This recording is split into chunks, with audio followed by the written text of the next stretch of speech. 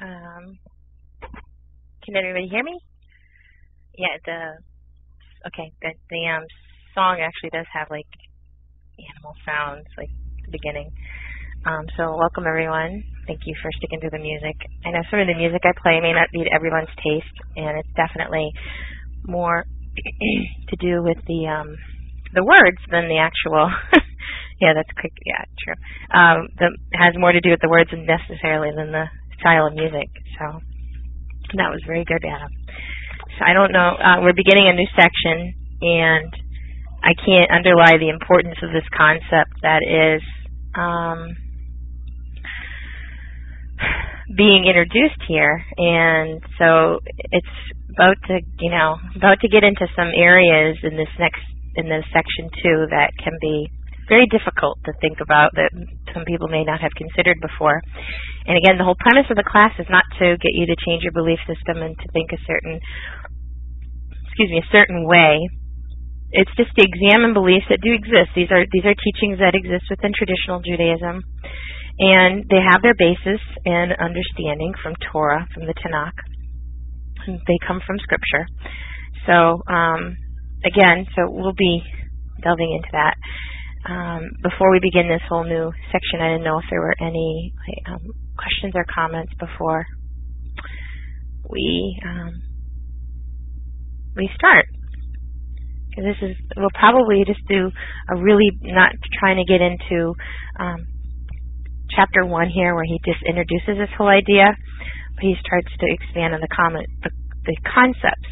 One moment. So he starts to expand on the concepts that he's introducing in chapter 2. So he's giving you this general concept of providence, divine providence, and then he expands on those various aspects of divine providence. So, Derech Hashem, we'll get started. I'm starting on page 91 for those of you who have the same book as I. It's section 2, chapter 1. It's called Providence in General. And it's not just a place in Rhode Island. Okay, sorry. No more bad jokes. I'll begin. So here it says, it is evident that everything that exists, both above and below, was created only because the highest wisdom deemed these phenomena necessary and useful for furthering the purpose of creation as a whole. The natural laws and properties of each created thing were ordained by the highest wisdom to perfectly fit the role that each thing plays in the general scheme. Since each thing was initially created for a purpose, it is appropriate that it be maintained as long as it is serving its purpose. God created all things. He continues to oversee them and maintain them in the state that He desires. And I'll go back to this whole concept that the Ramchal introduced in the previous section, the idea of determinacy versus indeterminacy, that there are laws, there are systems, there are rules that govern the universe, the world, and nature that we exist in. If you jump from a bridge, you're going to go splat. When you don't, and God intervenes and bends the rules of nature, that's called a miracle. And Judaism is very clear, don't expect a miracle, because God has His systems in place, and this is how the universe works. Now, God being the master and the creator of all these systems, has the right at any time to change the rules or bend the rules if He so pleases. But in general, these rules exist and they function pretty predictably. But there is this factor in our created world, which is us, and that we can change reality in a sense, that our actions can interact and change the course of events in human history. One person can change everything in an instant, and we see that unfortunately in headlines today, and people who have taken and acted on their own free will have changed the courses of entire countries.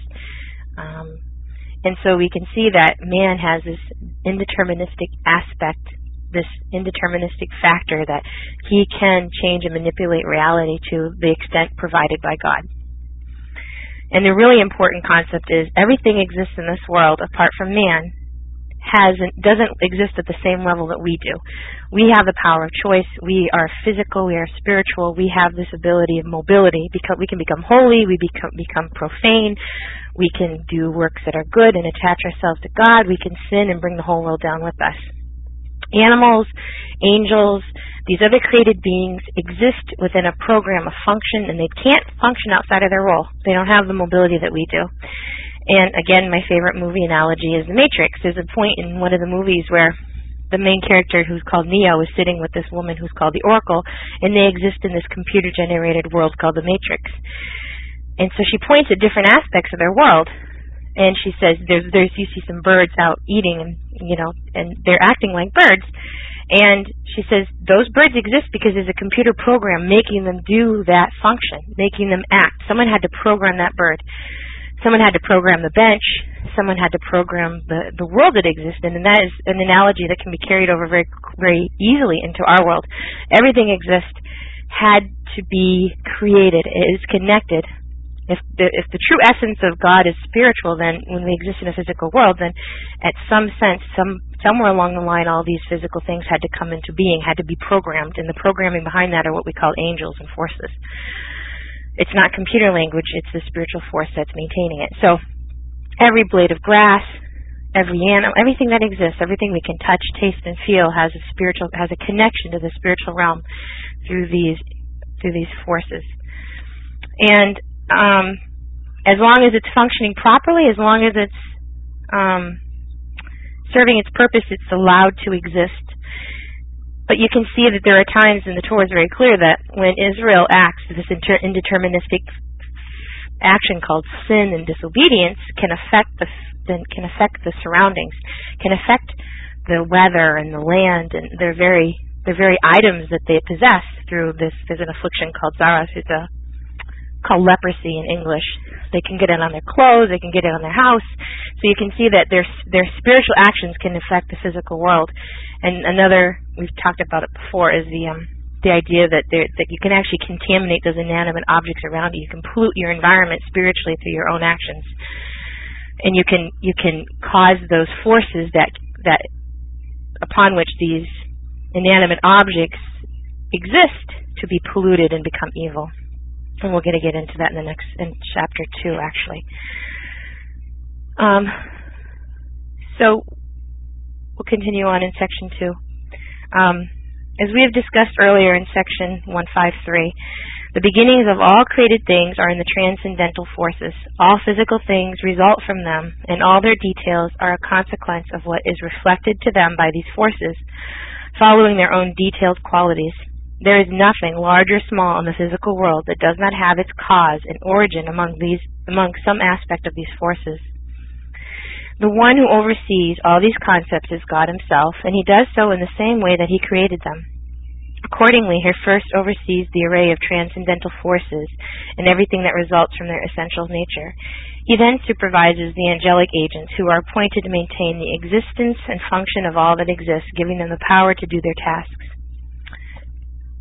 The human race, however, is different from all other species, since it was given free will and the ability to involve itself with both perfection and deficiency. Man is therefore an active, moving influence, and not something that is merely acted upon. So for gold or an item or an animal or the land to be contaminated, there's nothing a goat can do, there's nothing that gold or the land can do to contaminate itself to go from a state of holiness or connectivity or serving its true purpose to a state of deficiency and actually causing what we call evil or unholy.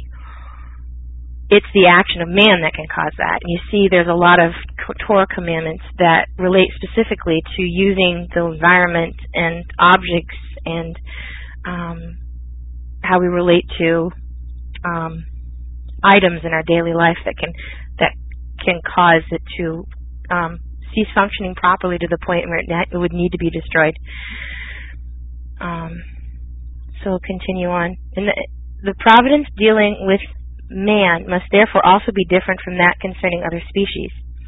In the case of man, it must oversee and scrutinize every detail of his activities and bring about things that are the result of his ways and fruit of his deeds. Each one of a person's deeds, as well as their results, are scrutinized, and providence is then extended to him in the particular manner that suits their consequences, and the individual is judged measure for measure, as will be discussed in a later chapter. This is not true, however, of any other species than man. The members of other species are acted upon, but have no influence themselves. They merely exist to maintain the species as a whole, according to the nature of its spiritual root. Providence is thus merely extended to maintain the root and all of its branches, according to the inherent nature and function of that root. Human beings, on the other hand, act and exert influence as individuals. They therefore require individual providence, and everything must be the result of their deeds, no more and no less. And we will expand upon this further in the following chapters. And there you get into this really deep concept that we talked about, the deterministic influences. Outside of man, the way things function has been set in stone by God. Whether an angel is holy or not, what different items, different actions cause in this world outside of man, are all determined by God. You call it like animal, like a tiger is going to act like a tiger. It's not, it's going to hunt down a gazelle and eat it. Oh, it's not a gazelle, or a lion's going to hunt down a gazelle and eat it because it's a lion. It's not going to look at the gazelle and say, oh, you had a bad day, I'm going to let you go. I'll go find my food elsewhere. No, it's going to hunt, it's going to kill because that's its nature. That's how it's supposed to act. It's its DNA. That's what it is. A tree will beget another tree, and it'll serve the function of a tree because that is what it is. It can't suddenly decide to change its form. Whereas man, in this world, we can decide to go from this state of holiness to the state of impurity.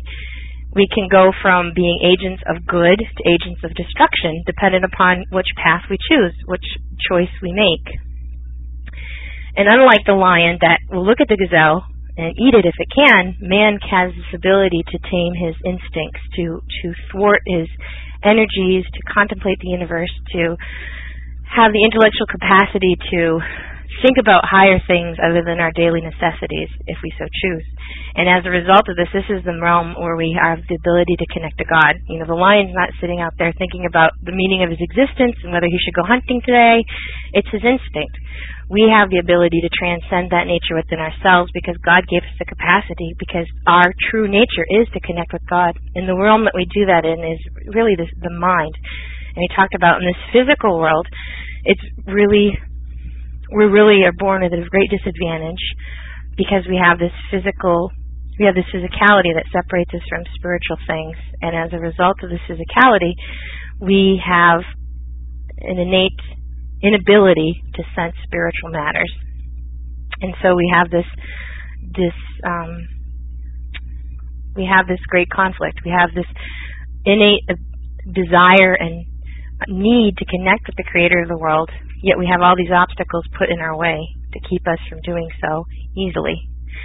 And so the reason that these exist, and how they function and why they're there is this whole system of providence. It's Rabbi Aryeh Kaplan, who is the translator of this book, wrote another book called Inner Space, and he uses a lot of the concepts in this book to explain some really deep concepts of he uses his own language. We're in the Ramchal, he's just doing a translation. What he does is he does a paraphrase of Ramchal, and he brings in other analogies to try and explain some of these really deep concepts. And one of the concepts he plays out is he says, if you look at the system of the world, and again, as a computer, like in a computer program, there's a general program, there's a general platform that all of these various operations exist upon. Like for us PC users, it's Windows, and you have different programs that function and do different things. You have some that maintain your computer, you have some that help you create Word documents, you have others that you can email, you can chat with. So the basic platform supports all these other possibilities. And so you have computers that can control entire systems in our own world. They control traffic lights, to help control different functions and operations. So just with this little, I wouldn't say simplistic, but this amazing thing called the computer, we can do so many things. And so this is the system that you can best use to compare to what providence is. It's this general system through which God has ordained the world will function. It's this deterministic aspect of the world that God has set into place. And the other analogy in regards to interacting with this system that Rabbi Kaplan uses in the book Inner Space is the chess game. And he does a really good job with the whole analogy of the chess game and its and how we interact with God at specific points in time. And so he lays out the fact that that unlike the animals who can't change, like we talked about, the lion is a lion, he's going to act like a lion, he can't suddenly just, become a pacifist, he'd starve and die. We have the ability to change our nature, to transcend the physical world, and to delve into the spiritual realms using the power of our higher souls and using the power of our mind, which is the connectivity to the spiritual realm. But that being said, because we're the indeterministic creature, because we have the power to change, God also has to deal with our actions. If we truly have the power of choice, if we really can interact and choose different paths, but God is ultimately in control of the world and ultimately has a plan, then there has to be some sort of interaction that allows us to make a choice, yet at the same time allows God to bring about his master plan. And so it's this delicate game. I hate to use the word game because God's not toying with us, but this is the system that he's put into place to allow us to have a path, allow us to have a real choice. You have the power to do great evil if you choose. And so it's a real legitimate choice. God's not going to stop out of the heavenly realm and stop you. Now there may be systems that come against you, but ultimately you will. And so when you make that choice, you have just triggered a whole set of mechanisms to bring about a whole set of consequences, good or bad, based on your action. And just like in a chess game, when you move one of your pieces, then your opponent now has to respond to what you've done. And I'll give you the analogy before we delve into the next chapter that Rabbi Kaplan used. He says, there's a grand master. You're playing chess with a grand master, and he ultimately wants you to win. So he is going to play. Now, I want you to know I'm horrible at chess. I'm awful. And so if I were playing a grandmaster, he absolutely owns every move. His understanding of chess and all of the different consequences of different moves and different opening positions are, I can't even fathom the way that he thinks about chess. So ultimately, the choice to move a piece or not to move a piece, to respond or not respond to a play he makes is mine, but he, being the Grand Master, can totally manipulate everything on that board to do exactly what he wants. Yes, I am bad. Thank you, Pahanu. And as a result of this ability to manipulate that, I still have a choice. If he puts his queen in front of my rook and I choose not to take the queen, that was my choice. Now he may respond differently in the next play because I didn't do what he anticipated. I did something differently. So that Grand Master of chess is next play to make sure that ice is ultimately mine. And so Judaism says the only thing under heaven, the only thing that you really ultimately have is your response. Everything's under heaven except the fear of heaven. And I will be right back because PalTalk is crashing on me. Sorry about that. So going to the analogy of this chess player, this Grand Master and his innate ability to understand chess at a completely different level than I will ever be able to, has the ability to completely control the board, but that doesn't take away my ability to choose, my ability to play a piece or not play a piece, because the rules of chess say that I have the power to make this move or not make a move. He can't force me. He can force me into where there's really no choice, and that's called checkmate, but ultimately, in this game, if this give and take and this exchange in the game, if he wants me to win, he can manipulate it to be that way. If he wants to thrash me in just 5 moves, I'm sure it could happen too.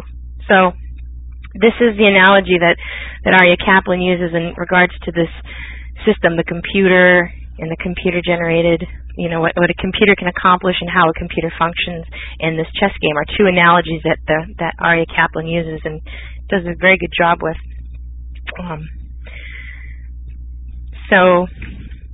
Does anybody have any questions right now or any comments before we go into chapter 2 of section 2? None. Yeah, it's pretty general right now. It hasn't got into anything specific. So, again, stop me at a point in time if you have questions, and please ask questions or ask for clarifications or, a question like, what did you say and why did you say that? Good question.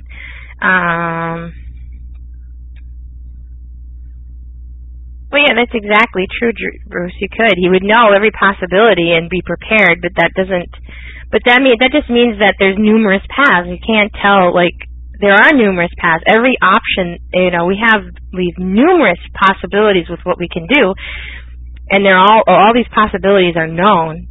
It's just we have the choice to make. Exactly. We have the choice to take one particular path over another. So I'll continue. Oh, go ahead, Olive. Can I be heard, please? Thank you. The question I have is this. Obviously we have no problem, Jane, Isabel, no problem. I saw you not in the room, so I invited you. I've tried a few times. Anyway, this question is, obviously we have free will to choose good or bad.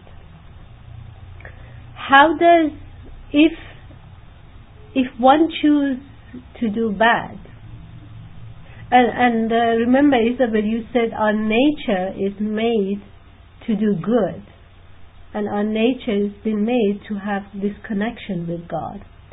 So what happened when Adam and Eve sinned, or when mankind sinned? What happened with the nature of, because when God gave us the nature, it was good in the beginning before mankind sinned, right? So if one does not do good or does good, how does it affect that person's nature? I hope this question is specific. This is very specific for me. I hope I was clear. If I'm not clear, please just. Okay, thank you. It's very important. I love to know if someone does bad, since God made our nature good in the beginning, and because we have fallen into sin, our nature has changed. So how this good, if I do good to someone else, how does this affect me? Thank you. Okay, sorry. To use the analogy of this chess play again, you have, when you make a choice, other choices now become available that weren't before. When you choose to, you choose to move your piece, position your queen in a different place on the chessboard. Now you have plays that weren't available to you that aren't, before. You have the ability to move your queen elsewhere where you didn't before. And so when you make a choice, other possibilities become open to you. So when you choose to do good, and what is good and what is right, what is the correct way, has been revealed, and we talked about the revelation is called Hashem, Torah, Scripture, and that is one of the ways that has been revealed to us what good is. So when you fulfill this function of good by taking an action, possibilities of doing further good, of going even further along the path, become open to you. And so in Judaism it says, when a person seeks to do good, seeks to do a commandment, the reward of doing one commandment is another one, meaning that you're allowed to do even more. Another analogy is if you do a good job with little things, then you're going to get to do bigger things, hopefully, and bigger things. And the same is true regarding evil. When you do something evil, when you choose to do that disconnect and choose to do an action that is forbidden, or that causes harm, then you have possibilities now where you didn't have before to fall even further away. That you're allowed to, you get to choose the path you're on. And sorry about that, Luminous. So you get to choose the path you're on, and those possibilities become even greater and greater. Now, if a person continually chooses to do evil, we talked about this, we have a physical body, but there's a spiritual reality, our spiritual selves, that we have the ability to connect to in a very limited way, but we can still connect to them even in this physical world. When you choose to do evil, and then that connection to your spiritual self becomes lessened and weakened to the point where if you continually choose the path of evil, then you can completely cut yourself off from God and from your spiritual self as well. And I wouldn't say man was created good. In the Garden of Eden, man was created perfectly balanced, where there was a part of evil, just enough deficiency in the garden to allow Adam and Eve to make a choice,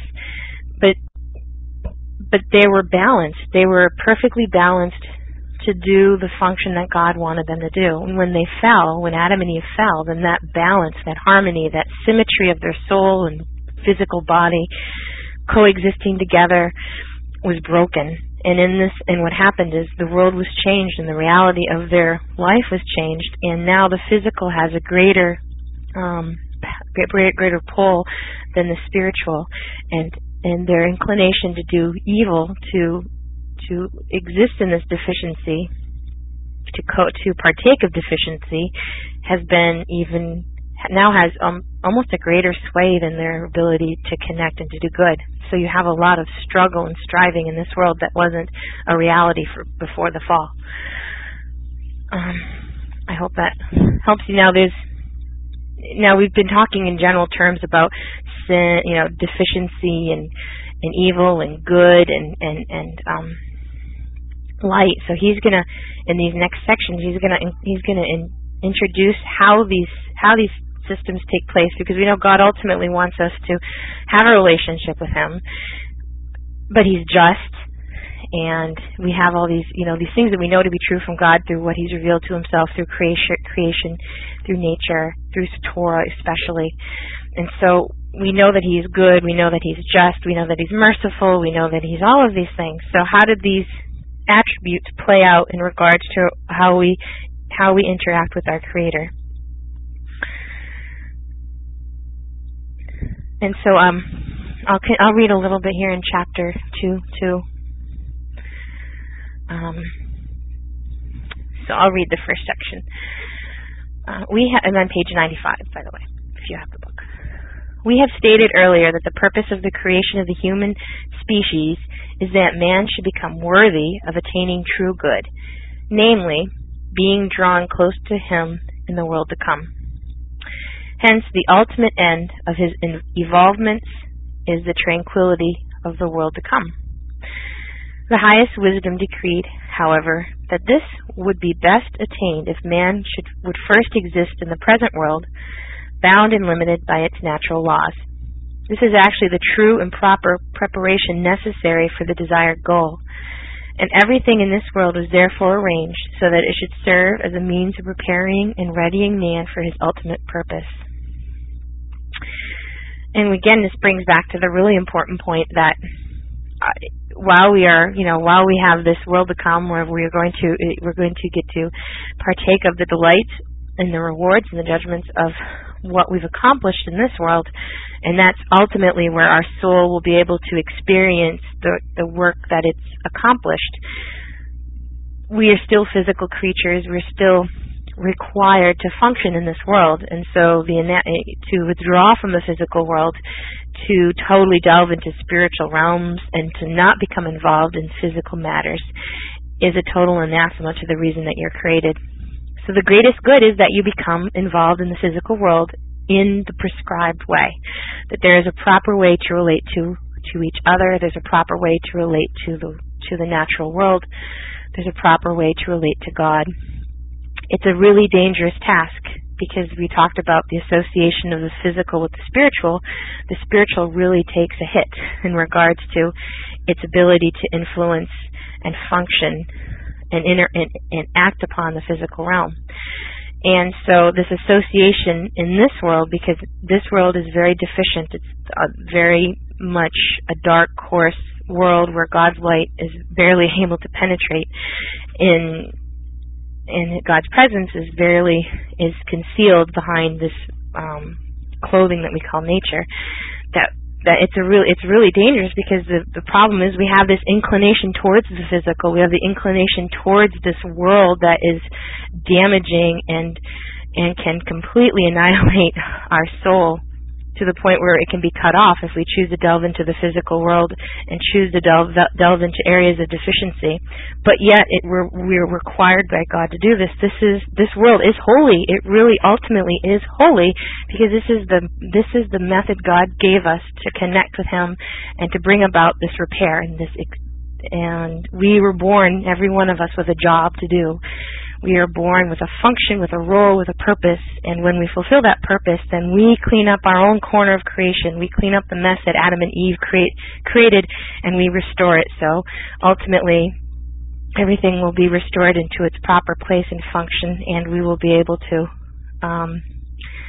bring the world will become, through this repair, the place that was intended to be.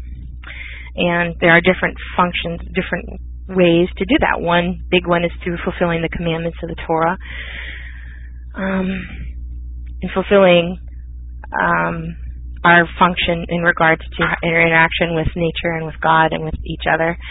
And we also have, and he's going to talk about this in later sections, there's also additional help. One of the greatest ways that there comes restoration, repair, is through this concept of Moshiach. So, I don't know if anybody had any questions or comments as well. I'm going to continue a little bit further. So this preparation involves two aspects. One concerning individuals and the other humanity as a whole. The preparation of the individual in his attainment of perfection through his deeds. That of humanity as a whole involves the preparation of the entire human race for the world to come. So we know that God ultimately has a goal. The general goal is good, but there's ultimately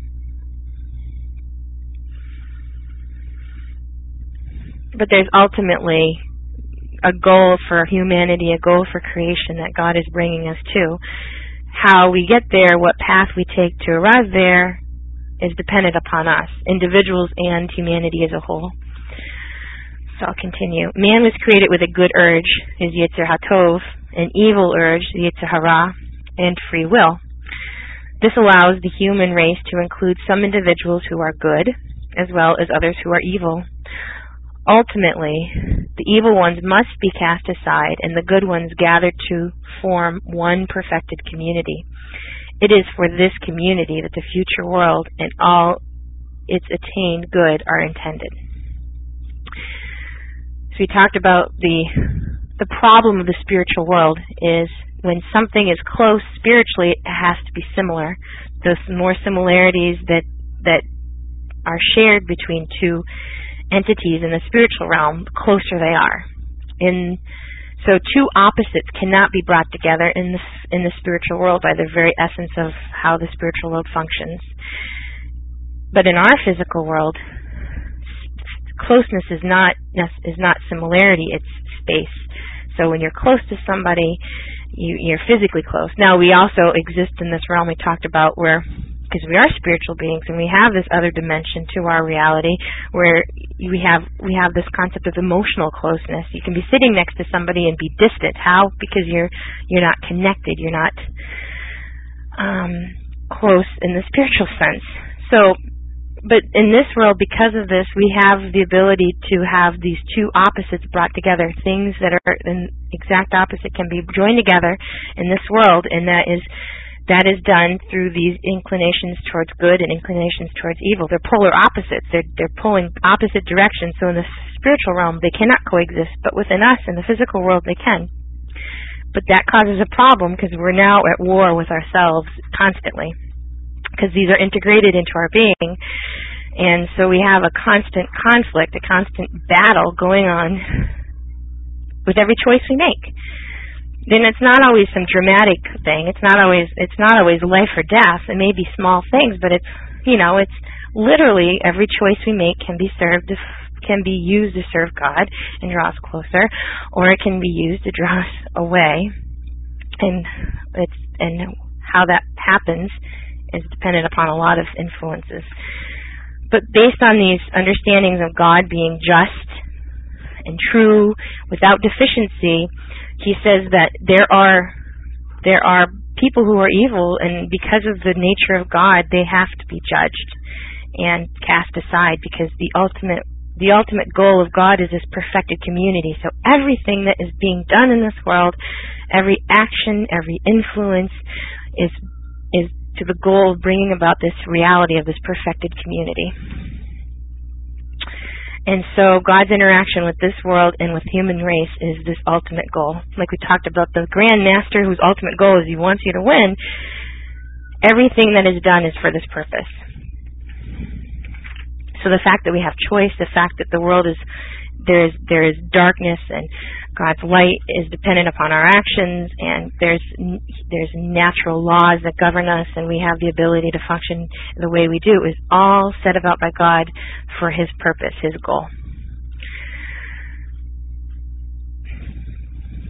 So I'm going to continue reading on.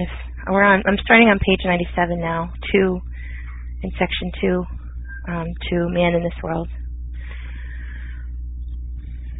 No. Thank you for coming. So I'm going to read a little bit further. And if you have questions at any point, please.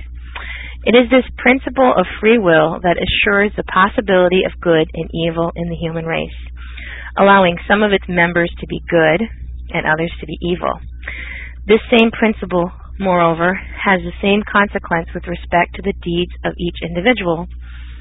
Although a person's deeds may be either all good or all evil, it is also possible that some be good and others evil. So just like two polar opposite natures can exist in one creature, the Yetzer Hara, the Yetzer Tov, the inclination to good, inclination towards evil, can exist in one person. So can the deeds that they bring about. You can be a mixture. Now in the physical world, that's possible. In the spiritual realm, that's not possible. But that's our reality. So it is why, well, we talked about the whole idea of the bell curve, that there are people that are wholly good, and there are people that are wholly evil, but most of us exist on the spectrum of a mixture of good or evil. We fall somewhere on this curve when you plot it out. And so there's a problem. There's a real problem there, and he'll bring in the problem. Says, this very fact, however, could have the power to prevent the existence of the perfected community that we have mentioned. Elements of both good and evil can exist in a single individual, and if only some were considered and not others, man's judgment would not be righteous. This would be true even if the ones taken into account were form the majority. Proper judgment will require that all of man's deeds be judged, great and small alike, and whether they constitute the majority or the minority. The highest wisdom therefore decreed that man's recompense be divided into two periods and places with regards to reward as well as punishment. All of a person's deeds are divided into two groups, that of the majority and that of the minority. After the majority and the minority are determined, the majority are judged by themselves in the proper place and time. The same is true of the minority of one's deeds. Now the true main reward is in the world to come, as we noted. This everlasting recompense of the worthy individual is a bond of closeness with him forever, whereas the punishment is being thrust away from this true good and perishing.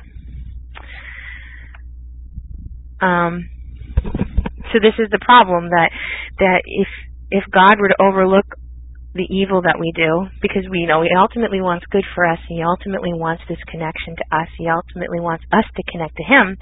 If He were to overlook the evil that we've done, the deficiency that we've caused in this world, then that would violate certain principles of the structure upon which the universe is built.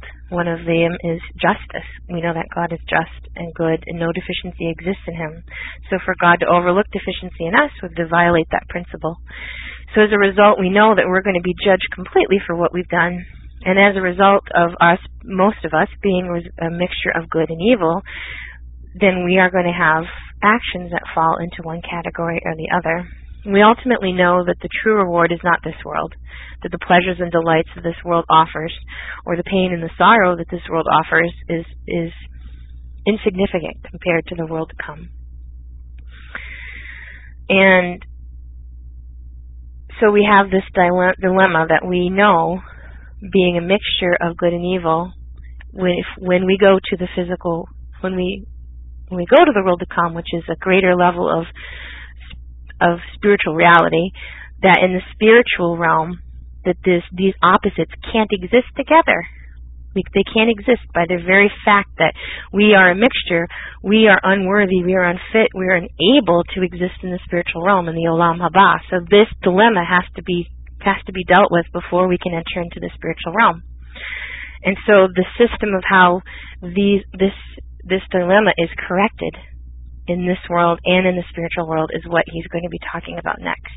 So he's pointed out a really big problem for us as individuals who may not be wholly righteous and may not be wholly wicked either. So he's just put us in a precarious position, but he said God's in control. I'm going to backtrack a little bit. Now, the true main reward is in the world to come, as we have noted. The everlasting recompense of the worthy individual is a bond of closeness with him forever, whereas the punishment is being thrust away from the true good and perishing. And that the bond of closeness in that spiritual realm, meaning that we're similar to our Creator, that closeness spiritually is through similarity. So this judgment was set up, however, to be in accordance with the majority of one's deeds. The good deeds of the wicked and evil deeds of the righteous, which constitute a minority, are dealt with in this world through its gratifications and sufferings.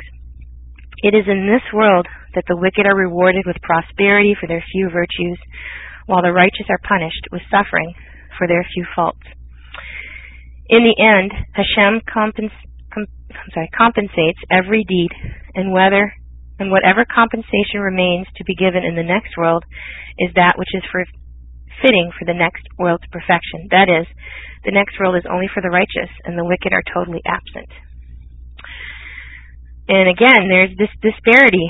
If you cannot be close to Hashem. You cannot be existent in the spiritual realm, in this Olam Haba, in this world to come, with deficiency within you. It has to be dealt with. There has to be a balance of judgment. You have to come into this perfectly balanced state that Adam and Eve existed in the garden, and most of us are not there. So there are systems in place to get us to the state that we need to when we arrive at that place of judgment in the Olam Haba, in the spiritual realm.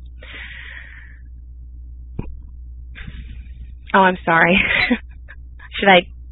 Should I make it some kind of difference when I'm reading and talking? And so as a result of this, there are various systems set up. So for those people who are mostly wicked, who have caused a great deal of deficiency, but they have done some good, their good is rewarded in this world. And the same is true for those righteous individuals who have done some evil, who have caused some deficiency to exist as a result of their actions. And so that is also dealt with. So when they stand before God, the balance, the price has been paid, so to speak. And the mechanism, the vehicle through which these issues of deficiency are dealt with and reward are dealt with are punishment and reward. These are the vehicles God uses to even out the balance of our being, of our nature, if that.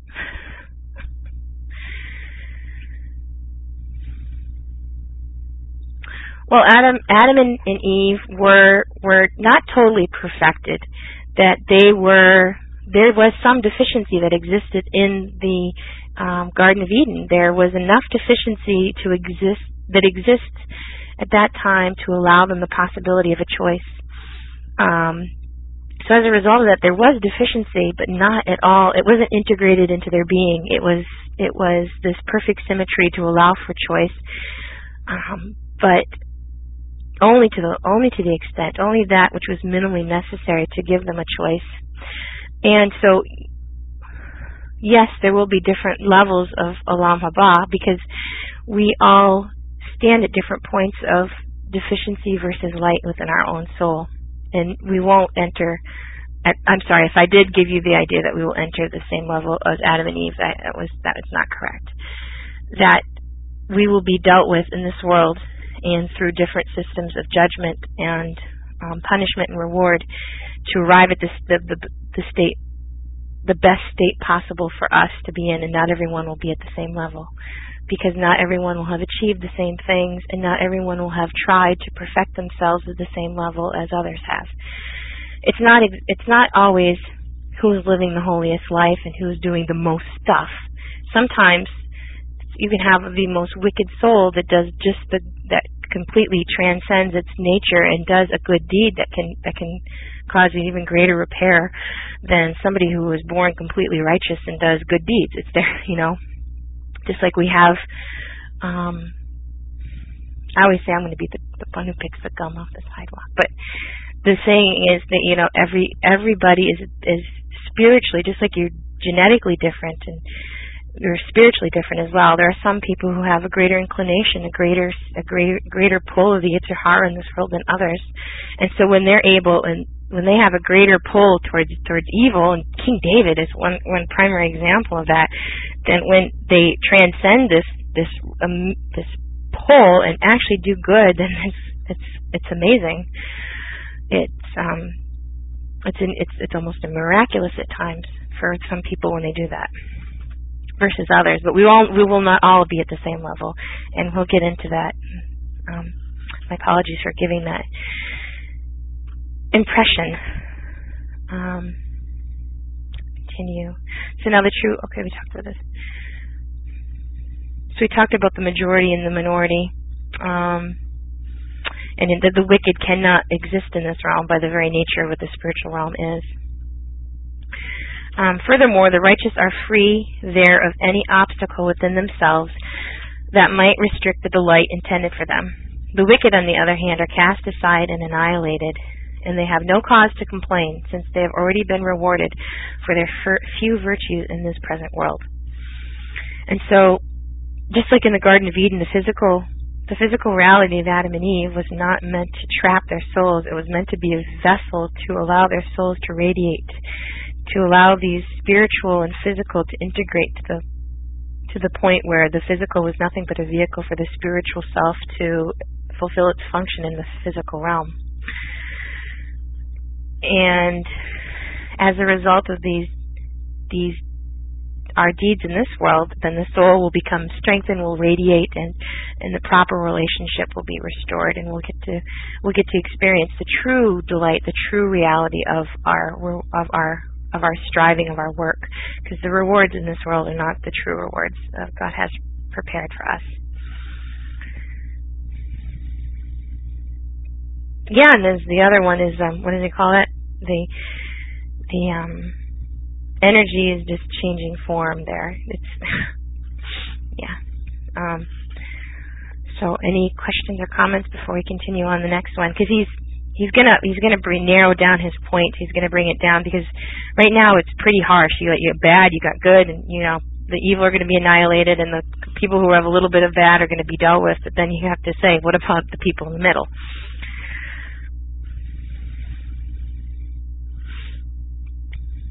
So okay, Olive, go ahead.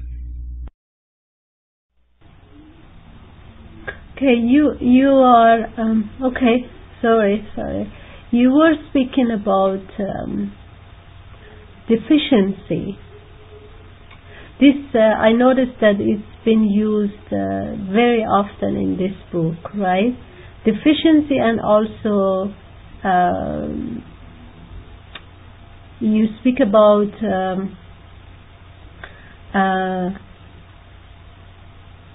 going back and to repair, the word repair, the repair and the deficiency. These two are on the contrary.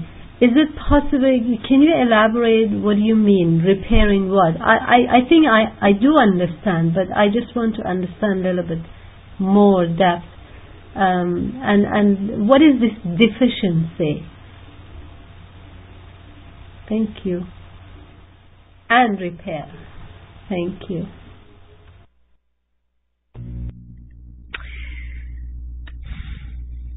This is a difficult question to answer, in that it's simplistic, but it isn't. Deficiency is anything that obscures God's light in this world.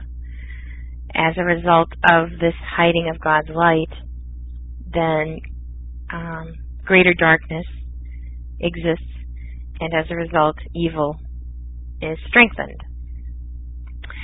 The analogy is, that I can best use, is at the beginning of the world, at creation of the Garden of Eden, everything was in a perfect balance. The amount of deficiency that existed allowed only for the possibility of a choice. It wasn't the essence and integrated into the physical nature of Adam and Eve. Their physical self was nothing but a vehicle of the soul.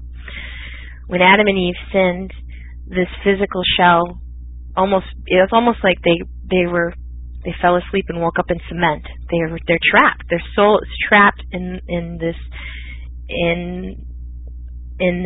vessel, in this husk, in the shell that absolutely smothers it.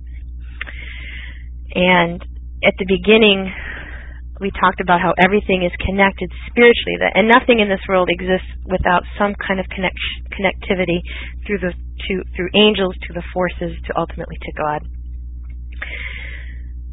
There's an idea that everything has an innate spiritual energy within it.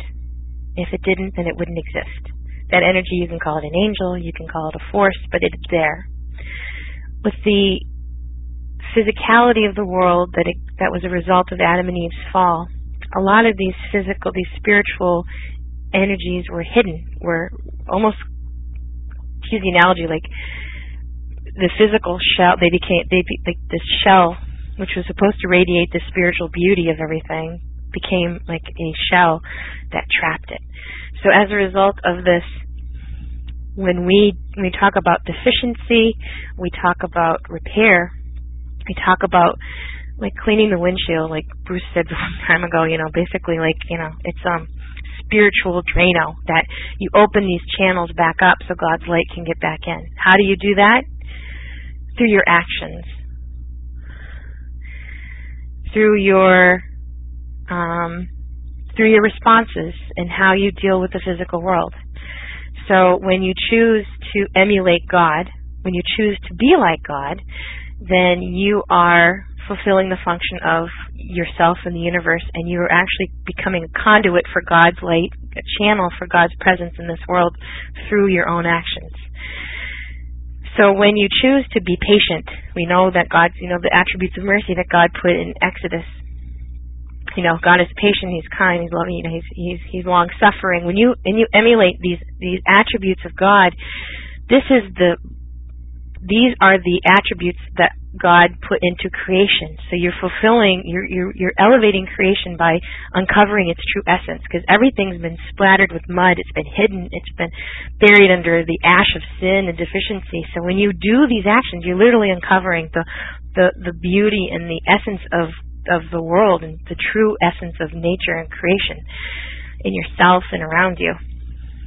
When you use food or an item in a holy way to connect to God, you're taking the spiritual essence that is functioning behind that, and you're bringing it and channeling it and using it in its proper way. You're bringing it back into spiritual alignment. It's functioning properly. It's like a feedback system. What you put in, you get out. I don't know if that helps answer the questions. So this idea of tikkun, of this repair, is literally, it's like a spiritual war against the ever-spreading contamination of sin and deficiency that spreads in this world. It's freeing the spiritual energy to act in a positive way, because these items can't change their state by themselves. Their holiness or their deficiency or their unholiness is dependent upon our actions in this world. And so when you become a conduit of channeling God's attributes into this world by your functioning in the way that you were intended, then you bring about a greater amount of God's light in this world, and you can it's the whole analogy of the boat. You can drill a hole under your own seat, but everyone will sink. If you help bail out the water, then everyone will rise, and that's where we are. We are headed towards a goal. Now, what shape we arrive in when we get there will be dependent upon your own self and humanity as a whole. So I don't know if that helped you at all. continuing on,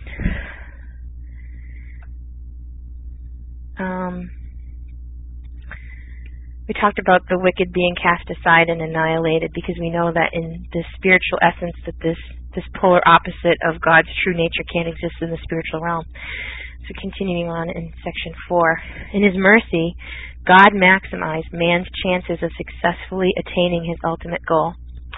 He therefore decreed that there should be another type of purification for those who could benefit from it. This was intended for those who have been surmounted by evil, but not to such a great extent that they should be utterly annihilated. This purification includes a number of spiritual punishments, the most prominent that of being Gehenna, purgatory. The purpose of these punishments is to penalize the individual for his sins in such a way that he is subsequently free of any liability for the evil that he may have done. As a result, he can then receive the true reward for his good deeds. Because of this, the number of people who are actually annihilated is small and insignificant. It only consists of those who are dominated by evil so completely that it is utterly impossible for them to have any chance of experiencing the true reward and everlasting delight. This might be a hard thing for a lot of people to take, but we're going to go just drawing you back to some of the really important principles upon which God created the universe. And the ultimate one being that He bestowed the greatest amount of good possible upon His creation. And the ultimate purpose of creation is us.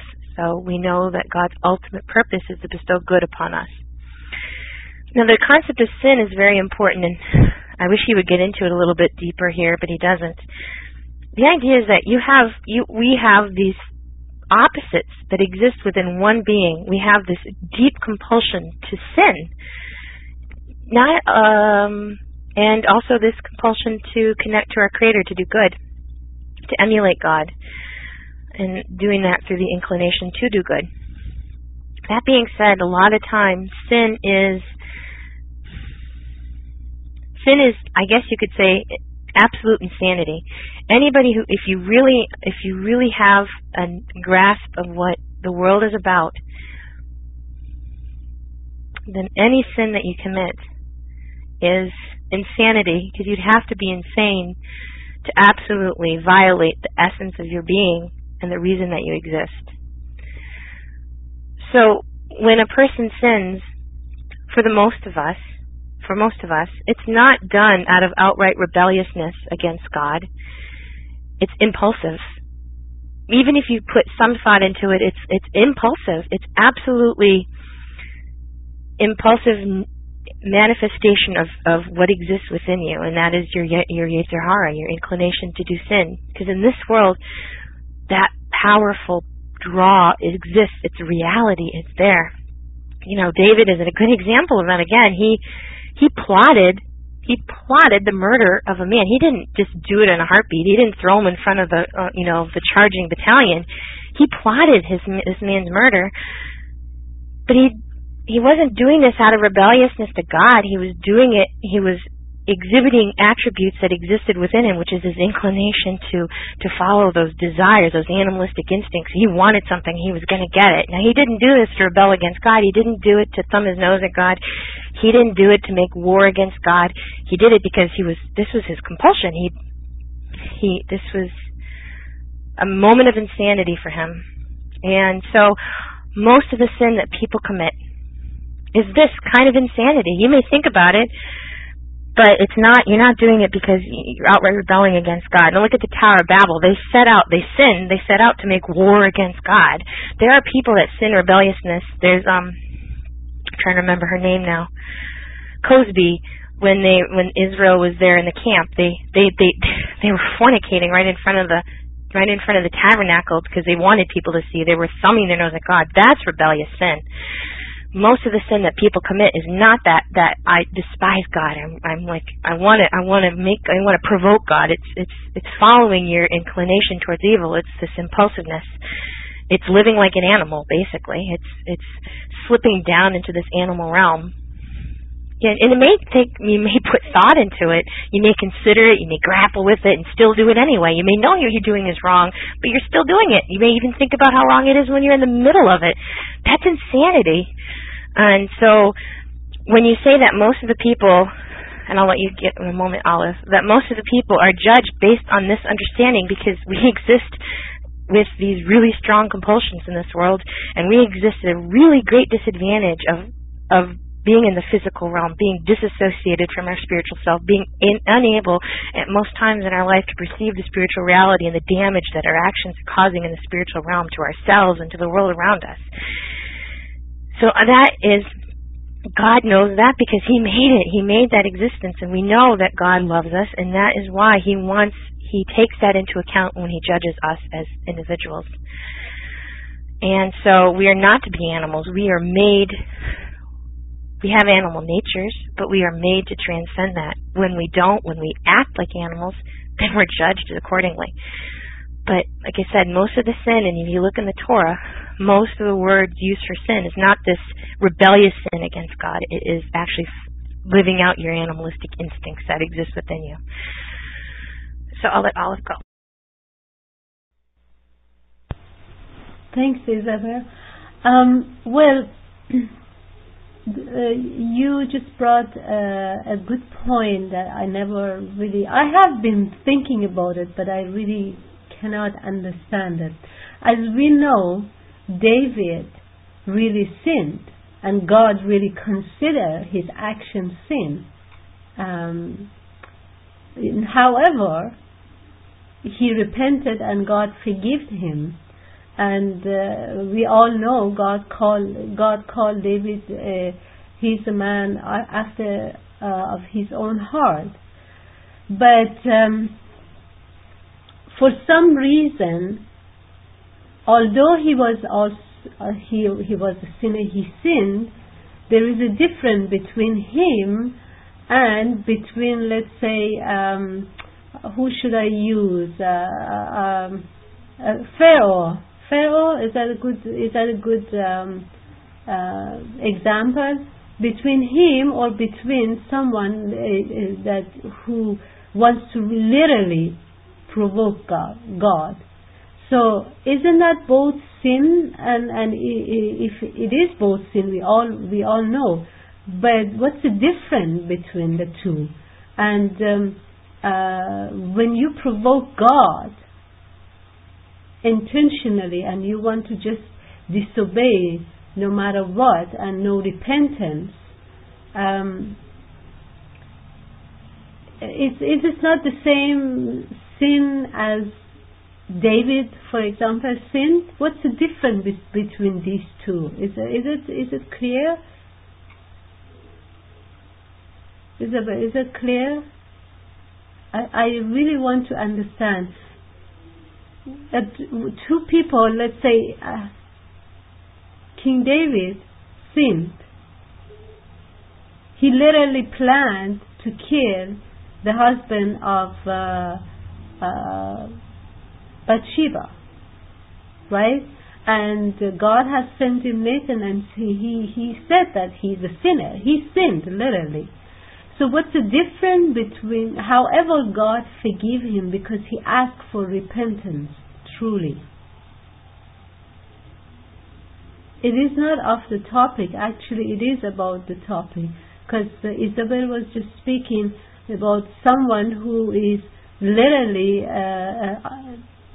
goes and wants to provoke God and wants to sin, and also someone like King David, that he didn't want to really, but he didn't. He sinned anyway. What's the difference between someone who provokes and someone who doesn't provoke?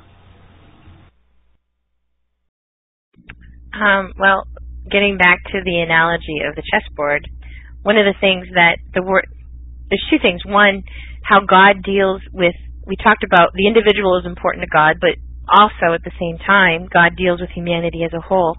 And so the Torah specifically states a few places, and I'll get that for you in a moment. At the end of the class, I have a quote. But God specifically deals with the hearts of kings and rulers very differently than He does the individual, because they're the ones who have the reins of these nations that they literally change history. And so you see God intervenes on behalf of Pharaoh, where Pharaoh was rebellious against God. He was confronted when The difference between Pharaoh and David is when King David was confronted with his sin and a choice, he made the correct choice. He did teshuvah. He did a very powerful repentance. Then the same cannot be said regarding Pharaoh, and in fact, he makes these choices, but the Torah also says that God hardened his heart. And as a result of these actions, you have different consequences coming about. And so you can see different systems in place. And getting back to the general idea of punishment and sin, the consequences of your actions have to be dealt with, and David paid a huge price in this world for his sin, and he, ultimately his son died from that improper union, and so he paid a great price for that. The idea of God being good, wanting the maximum number of people to benefit from the good that He's created for us, He's put various systems into place. And one of the ideas is that we know that wicked individuals cannot be dealt with, cannot enter the world to come. They're annihilated. And that that those people whose deeds are majority, almost all good, and they have a little bit of deficiency or sin, that's dealt with in this world. But most of us aren't at that either end. Most of us fall somewhere in the middle. And so one of the mechanisms to deal with the sin, that the deficiency, is purgatory, Gehenna. It's like a spiritual washing machine to get us in the proper state so we can enter the Olam Haba. God forbid that we don't deal with our sins here. There's the analogy that used in Gehenna is fire, and it's not literal fire because this is a spiritual world. There's not fire as we would think of it here. The fire of the Olam Haba, of Gehenna, is equated to the shame that one feels when you really see the consequences of your own sin without any place to hide, and that's the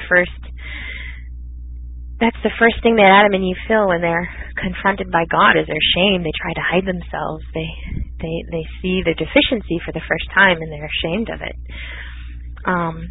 And this is when you really contemplate the ramifications of what Gehenna means. It's a really frightening thing, because you experience everything that you brought about in this world when you're judged by Hashem. He peels back. Nature is no longer, there's no physicality, there's no nature, there's no excuses to hide behind. Think about the worst you've ever felt, the most anguish. It's mental anguish, and there's no escaping it. It's if you cause somebody pain, you have no idea how many other people you have affected by hurting one person. You don't know that the slight that you made against somebody else could have affected chain of people. You'll never know. Well, you will know, because God will show you, and that's what Gehenna is about. You experience what you've caused in this world without any filter. That you get to experience everything, every nuance of every action that you've created, and there's no explaining away your actions. Everything is revealed under God's light, and it's a painful process for the soul. It's a painful process for us to go through, but it's necessary to reach Olam Haba. This is the way that the deficiency is dealt with. We're put through the spiritual washing machine, and just like it's not a very pleasant experience for a sweater, it won't be experienced in a pleasant way for us. And so that's the purpose of purgatory. It's not punishment, it's preparation for the next realm. God doesn't want to. This is the other thing. God doesn't meter out the judgments in this world because He's cruel and He's wicked, and He wants to hit the smite button, and He wants to see us suffer, and He wants to see us squirm. Suffering has a real purpose. It's to deal with our issues, to bring us to the point of teshuvah, to bring us to a point of spiritual purification and balance, so we can ultimately experience God's greatest good. Troy, the premise of the class is not that you have to believe these things. It's just to delve into these subjects. This teaching exists within the realm of Judaism. Whether you choose to believe it or not is absolutely not the point of the class. It's not to convince you that purgatory is right and correct and you have to believe in it. It's to understand that it is a concept that is taught, and to understand it as best we can in the context in which it is taught.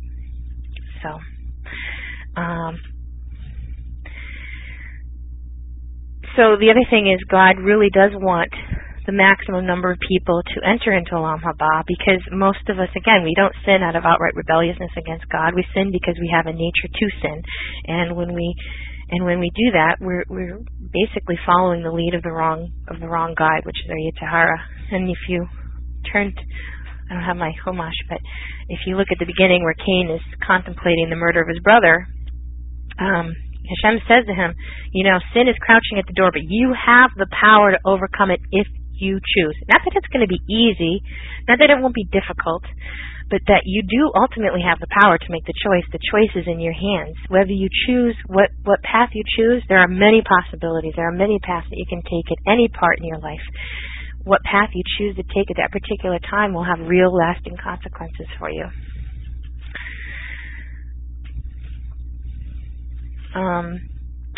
So we therefore see that man's judgment, we therefore see that man's judgment is divided into 3 stages. His main judgment is in the future world that will exist after the resurrection, as discussed earlier. There are also deeds that are judged before this, however, and of these, some are recompensed in this world and others in the soul world. The details of man's judgment, however, are not known to anyone other than God, who is the true judge. He is the only one who knows the true nature and results of all deeds on every level and in each detail. He therefore knows which should be recompensed in each particular period and manner. Again, going back to what Bruce said about the chess game, God, it's like the Grand Master. When you move your piece in a certain way, if he's really a Grand Master, he'll know all the possibilities that exist based on that one move. You've just changed the nature of the game. All of these certain pathways and moves. You can do this, you can do that, you can do this, and that'll cause other things to happen. And the same is true. Every nuance, every possibility, every path is known to God. God's not surprised. Oh, I didn't expect that. But which path you choose to take is ultimately in your choice. Shalom, Luminous. Thank you for coming. So ultimately, we have the ability to choose the pathway. All the pathways are known to God. It's us that is making that choice. And so we have the 3 stages of judgment. In this world, God deals with sin in a limited way. We have the idea of a judgment at the soul world, and then in the world to come, when we enter this future world, like BC talked about before, not everyone's going to be at the same level, so there's a judgment there as well. You'll make it into Olam Haba, but what level you will be at when you make it there is dependent on your actions in this world. We'll not all be equal, because we all didn't do the same thing in this world. We all have our own challenges. We all have our own qualities and nature, and some of us try a lot harder than others with different results. So I'll continue reading just a bit. I'm not sure what time it is. Okay, plenty of time. Also, just going back to the idea that this ultimately is orchestrated by God, whereas the angels and the natural world exist on this deterministic level, meaning that God doesn't intervene at every nuance.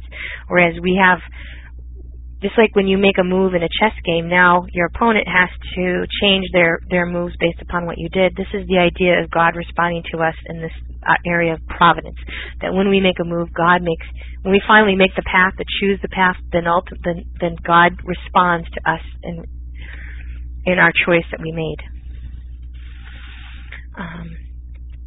And so he'll orchestrate everything for us based upon who we are as individuals, and our nature, and our surroundings, and our spiritual makeup, and our genetic makeup, and our own challenges. So God tweaks every nuance of our life depending on how we're acting at this particular time to bring about a specific goal for us as individuals and humanity as a whole.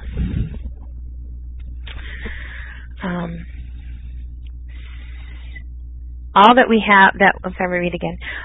therefore know is the general nature and basis of this process. We know that it ultimately revolves around one basic principle, namely the assembling of a perfected community fit to exist in the eternal state of intimacy with God. In order for this community to be appropriately perfected, all these provisions are necessary to prepare and ready this ultimate situation. So ultimately, we'll have to become similar to our Creator if we're going to exist in spiritual closeness to God in the world to come. So all of these systems are in place to get us to that point. Looking into this more deeply, we see that besides the fact that this is required by fairness and justice, it is also based on the essential concept of man. We have already discussed how good deeds incorporate an intrinsic quality of perfection and excellence into a man's body and soul. Evil deeds, on the other hand, incorporate in him a quality of insensitivity and deficiency, all with the precise measure depending on the deeds, no more and no less. And you'll look that sin is not all equal. Certain sins cause a great amount of harm and deficiency, and than others. There are different levels of sin. You can see that very clearly because they're dealt with differently by God in the Torah. And the same is true about our good deeds. Some good deeds bring about an enormous amount of light, and others bring in a little bit of light. It's not so much the action all the time as it is the individual bringing the deed in.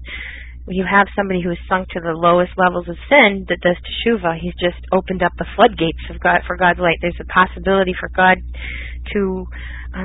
light to enter the world through an individual that was there wasn't one before. So teshuvah is really strong. There's a really strong action in this world, and it brings about an immense amount of good. And so do the actions of individuals as well. But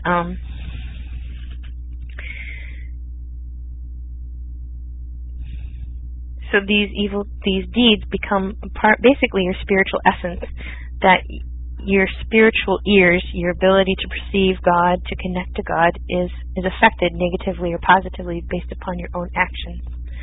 So your spiritual standing, your closeness to God, is based upon your own actions, the own state, the choices that you've made.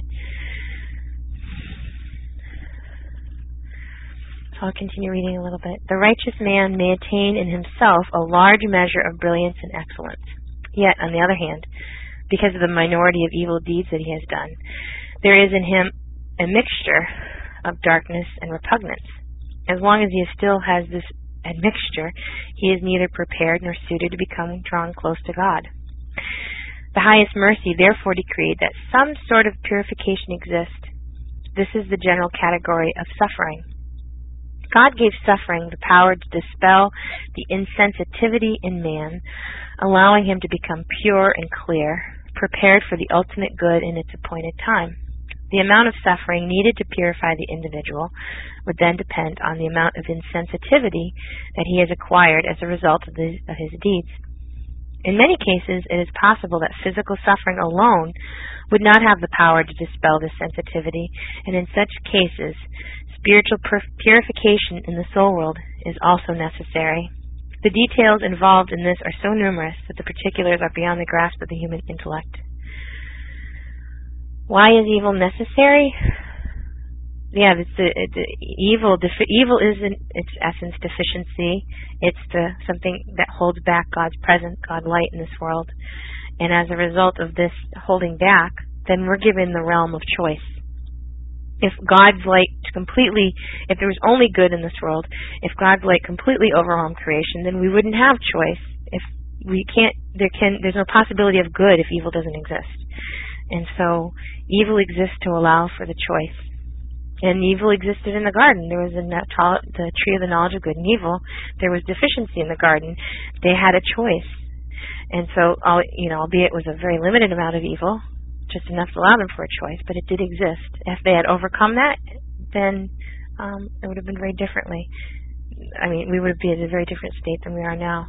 And so we are required to do good, to shun evil, to do good, to turn towards God and away from our own propensity to bring about deficiency. And so God's saying that most of the suffering in the world that comes to people, most people aren't at the level of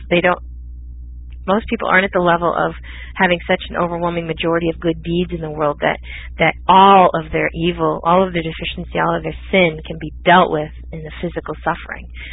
Most individuals are really this mixture, and as a result, then suffering in this world alone is not enough to deal with their sin and their deficiency. But that being said, one of the mechanisms, one of the ways that deficiency is cleaned, is purified in this world is through this concept of suffering. And suffering can come through physical suffering, like physical illness or that type of thing. But there's also suffering in the Torah, restriction, being restricted. One of the people who suffered the most was the high priest. He was limited who he could marry. He couldn't bury a relative if they died. He was severely restricted in every activity, when he cut his hair, what clothing he wore, what he did on a particular day. He really did suffer. He suffered all these limitations on a daily basis to serve God in a particular function, in a particular way. And so this is another idea of suffering, is not always what you consider physical illness or physical ailment or taking a beating or that type of thing. Sometimes it's just the restrictions that are placed upon our lives. Some restrictions people have that they are born, they have a handicap or they have a deficiency that they can't change. So this is a restriction, this is a suffering that's imposed upon them.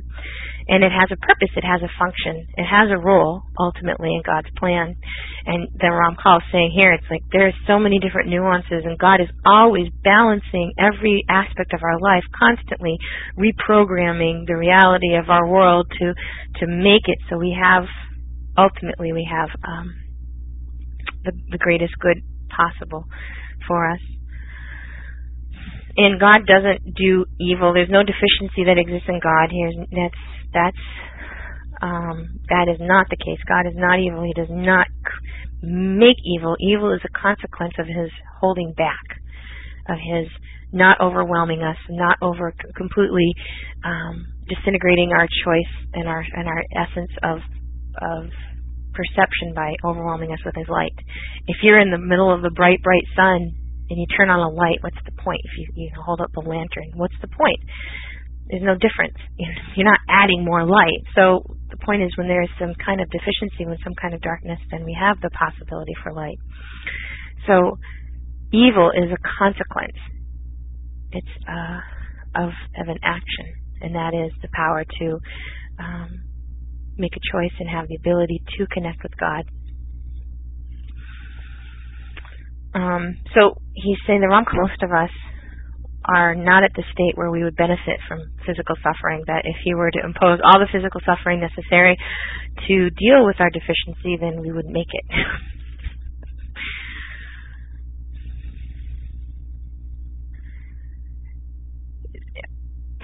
You see, that gets to the point, the level of dealing with, in Amos there, it's the idea that God directs nations differently than individuals, and He deals with groups of individuals differently, and there's a providence that exists over nations, over peoples, that doesn't exist over individuals.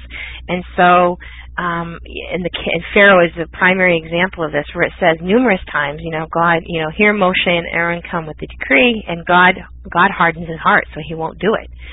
God intervenes differently at the level of nations and peoples than He does in the individual.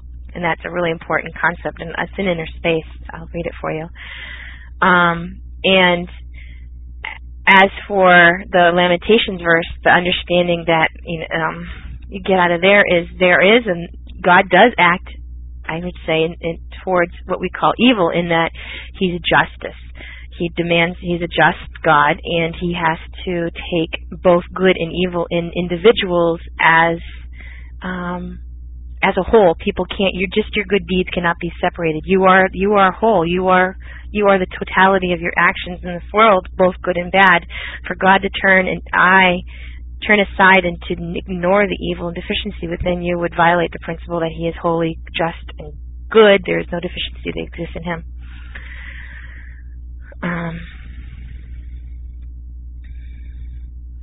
And so, in dealing with the sin and the deficiency that exists within an individual, then certain decrees, certain judgments come out in the individual, towards the individual, from the hand of God, to bring them to the place where they have to be.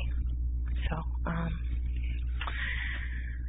I hope that answered some of that. And he's saying it's like this is like outside of our being. We can only discuss these things in a very, very limited way. And I think I'm trying to remember the midrash where it came from, but that they talked about the reward of this great Torah teacher. What was his reward? His reward was to be tortured by the Romans and martyred in front of his people. And that was the reward for his good deeds. Why? I don't know. Why would God do that? He knows, and it brought about an ultimate amount of good. But in regards to individuals and the circumstances that exist in our own lives, you really have there's the betochen, that active trust that God is ultimately working for our greatest good if we're constantly turning towards Him. Yeah, Kiva.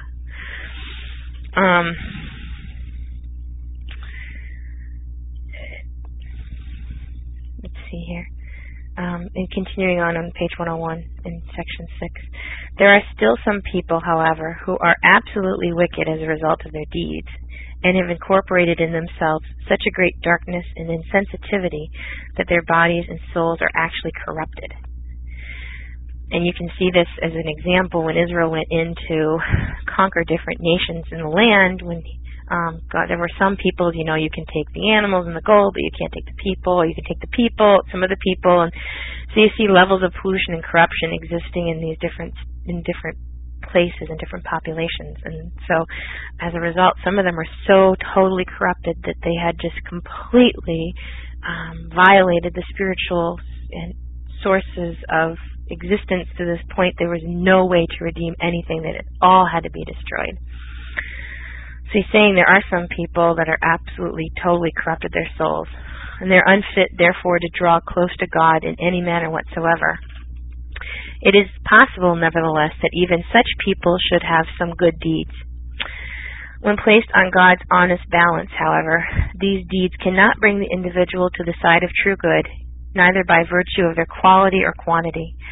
If his deeds could so balance him, then this individual would not be considered absolutely wicked, but would be counted among those who are continually purified until they reach a state suitable for the ultimate good.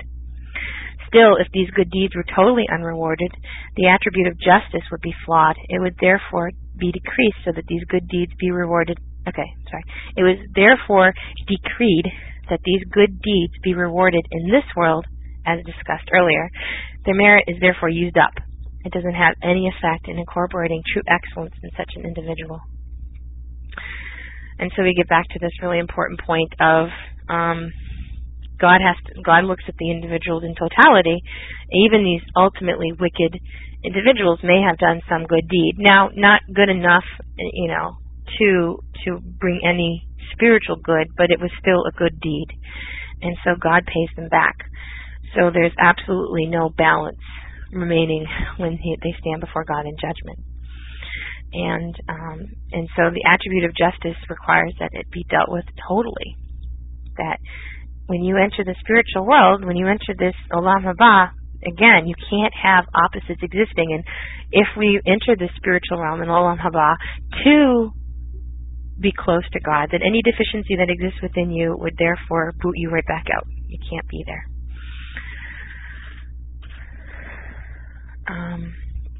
So any comments or anything at this point?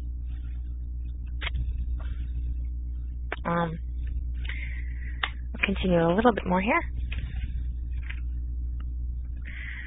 This principle contains another important concept. In the perfected community of the ultimate future, not everyone will attain the same level. The highest wisdom determined the lowest level upon which a person can exist and still attain perfection in an attachment of closeness to God. When an individual's deeds bring him up to the minimum level, he can then be a member of this perfected community and delight in God forever. One who does not attain this minimum level, on the other hand, is destined to be cast aside completely and annihilated. Nevertheless, even within this community, different levels exist. The greater one's merit, the higher the level he will attain within this community. Oh, I'm sorry. Go ahead. I'll let you go, Bruce. No, I'm sorry. everything's slow on my computer. I couldn't raise my hand now. Then I couldn't. No, I was just going to point out how you kind of touched on it, but I think a lot of people it might be useful to understand and you did touch on this, but I don't know if a lot of people get it, that when you talk of suffering and punishment, that can be in this life, not simply in the afterlife. And because I think a lot of people aren't, that's kind of foreign, I believe, to the thoughts of many, that we can receive our suffering for our deeds in this life, and we're blessed if we do. Anyway, I just wanted to mention that because I think a lot of people may not grab that and understand that it's both now and later, or both, now or later, or now and later, that we receive our suffering. Mike is free. Yeah, that's a very, very, I should have highlighted that a lot more, that in regards to reward, that all of the pleasure, the saying is all the pleasures in this world don't equal a moment of pleasure in the world to come. Meaning that whatever you compromise to get the pleasures in this world, think about what you're giving up in exchange. And that all the shame and harsh punishments of this world don't equal one singe in Gehenna. Meaning that think about the sufferings and the various deprivations that you may undergo to serve God in regards to what ultimately could be the consequence for not doing that now. And as a result of that, knowing that there's ultimately a punishment, there's ultimately a place where we will be weighed and we will stand before God in judgment. The best time to get it right and the best time to act is now, not later. So the idea that BC brought up, again, is really important, that we're not all going to be at the same level in the world to come. There are some people who are going to make it in by the skin of their teeth. They're going to squeak in barely. And because of that, they will not be at the same level. That they'll be weighed in the scales of justice and by God, and they'll be very lacking, but they'll have just enough good within them to make it in. And where that line in the sand, so to speak, is drawn is ultimately in the hands of God, because He's ultimately the one who judges each person. And this is really important, that we're talking about individuals here in this case. We're not talking about nations and groups of people. This is individual. This is talking about the individual providence, the way that God deals with the individual. And so there are different systems in place for peoples and nations as well, and they're judged differently. But the Ramchal is talking about us as individuals, how God would deal with us as people. So this is a really important concept coming up. It says God's plan was that man himself should be the complete master of his own good, both in general and in particular. In general, man can therefore not attain good unless he achieves it through his own effort. This is also true, however, of each element of this good, which is only meted out according to the individual's precise deeds. Each individual's ultimate level is therefore the result of his own choice and attainment. With a postscript, I'll say that's true, because God's taking every aspect of our lives into account, not just our actions, but the environment in which those actions were carried out. Noah existed in a wicked generation, so wicked that they were annihilated except for him and his family.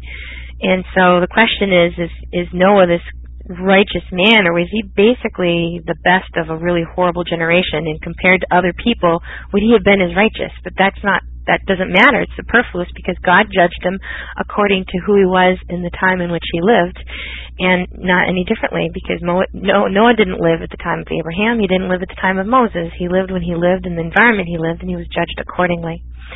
And as a result of this, Noah was saved because of his actions and his deeds. So it's not just the individual's deeds, it's every nuance of the environment in which they were done. And God takes everything into account. who we are as individuals, our propensity and our draw towards sin, our propensity and draw towards good, the circumstances that we exist in, the amount of God, of knowledge of God, of our access to knowledge of Hashem. All of these are taken into account as a result of this. So, and the good that we were given, the good and the merit of our deeds is based accordingly to what we were doing, what deed we did, and why we did it, our motivation, and how difficult, how hard was it for us to achieve this action, this good action. No, in this BC, I know I'm answering for Bahanu. If one suffers, is one doing evil? No, because he just said that he's going to get, the Ramchal will get into a different idea of suffering as well, and I'll skip ahead to answer BC's question. That righteous individuals do suffer, and not always because of their own actions, but because of the generation in which they exist. That God takes an individual who is righteous and willing to serve this function and gives them a small amount of suffering on behalf of that individual, because therefore righteous has a great effect for good. You can see that again lived out in if the high priest was righteous and he lived accordingly, then the amount of good that he could bring about for the nation of Israel was extraordinary, and the amount of evil based upon his actions was pretty extraordinary as well.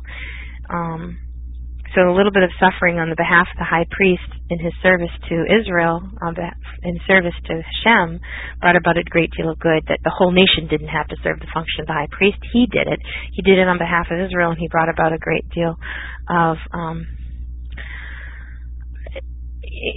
there's this idea that exists in this level of divine providence that we're talking about, that you can't always...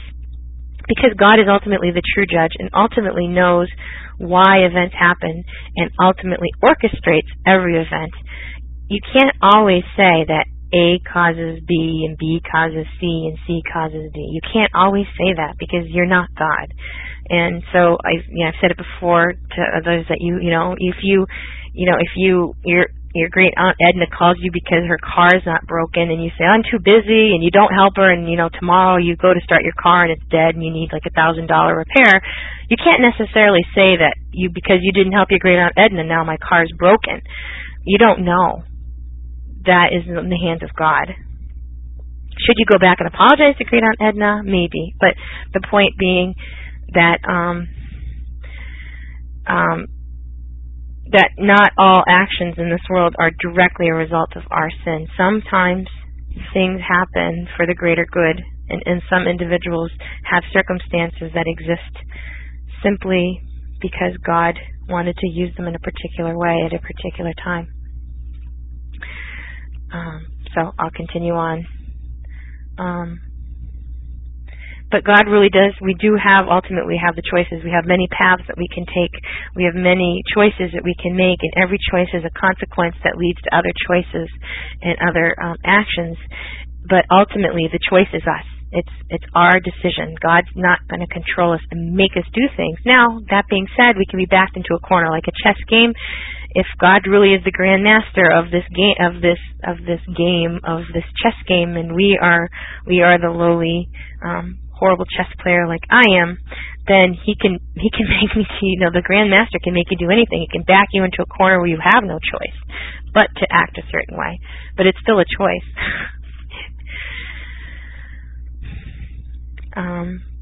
Yeah, exactly. There are many reasons for suffering, and you cannot always necessarily say it's because somebody's evil or you did something wrong. It's ultimately in God's hands. So I'll continue on a little bit more. The members of the perfected community will therefore be divided into many levels, high and low, great and small. Each individual's level will not be the result of anything other than his own choice, and no one will therefore have any complaint against each other. I'm on page 105.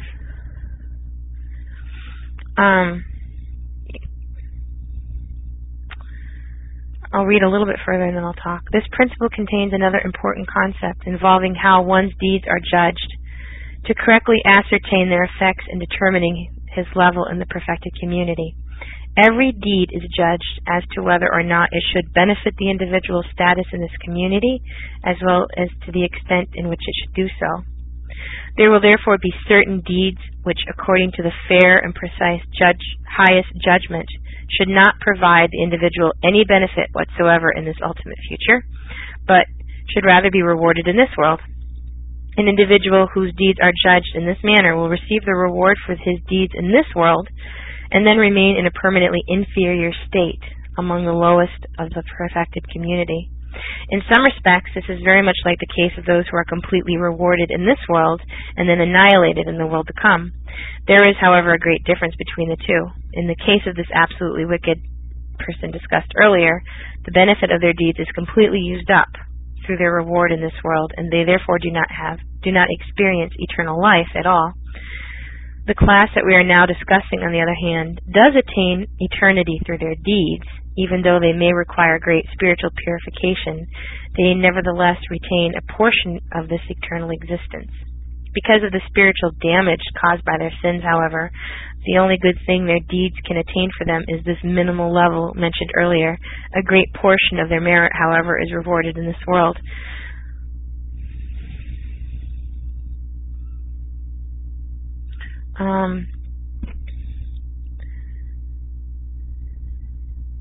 And so this is a really important idea, that there are some really, really wicked people who do some really horrible things, and they still experience eternal reward in the Olam Haba.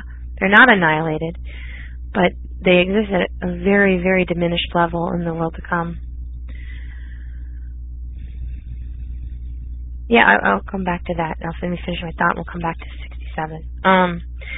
So these individuals caused great evil in this world, but I think about it like this, and I don't want to offend anybody, but somebody who does a wholly wicked act, which really hurts a lot of people, let's say, God forbid, murder. Think about that individual when they were a baby. You think about them like they were an infant at one time. What happened? What transpired in that person's life to cause them to go from this infant to this murderer? What happened? We don't know what happened between that point and that point. What horrors, what suffering, what things they endured. Now, they made the choice. Ultimately, they made the choice. Nobody forced them to do anything. But when you look at some people's lives, and you think, oh my gosh, how did they not do something horrific earlier? How did they wait so? Why? Because this was an individual that had hopes and dreams and desires and wants and wishes and needs, and at some point something happened along the way to cause them to do this really evil deed, to completely lose all contact with God and the spiritual self, and to become absolutely at this level of an absolute animal. But that doesn't mean that they haven't done something along the way to sustain them enough to get them into the world to come. And not that they won't be judged, not that they won't suffer greatly, and not that there won't be justice served in this world, or maybe, hopefully in this world and in the world to come. But that individual will be dealt with, but that at the same time, the circumstances of this individual will also be taken into account, because nobody exists in a vacuum, and no deed is done without the interconnectedness of being within a community and a family and a relationship with others.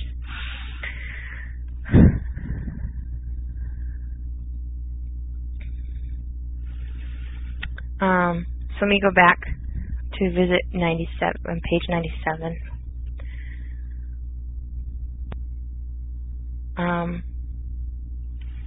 Let me see here if I can go back to 97. I'm trying to figure. Do you know what paragraph that was in, BC? I'm trying to find it.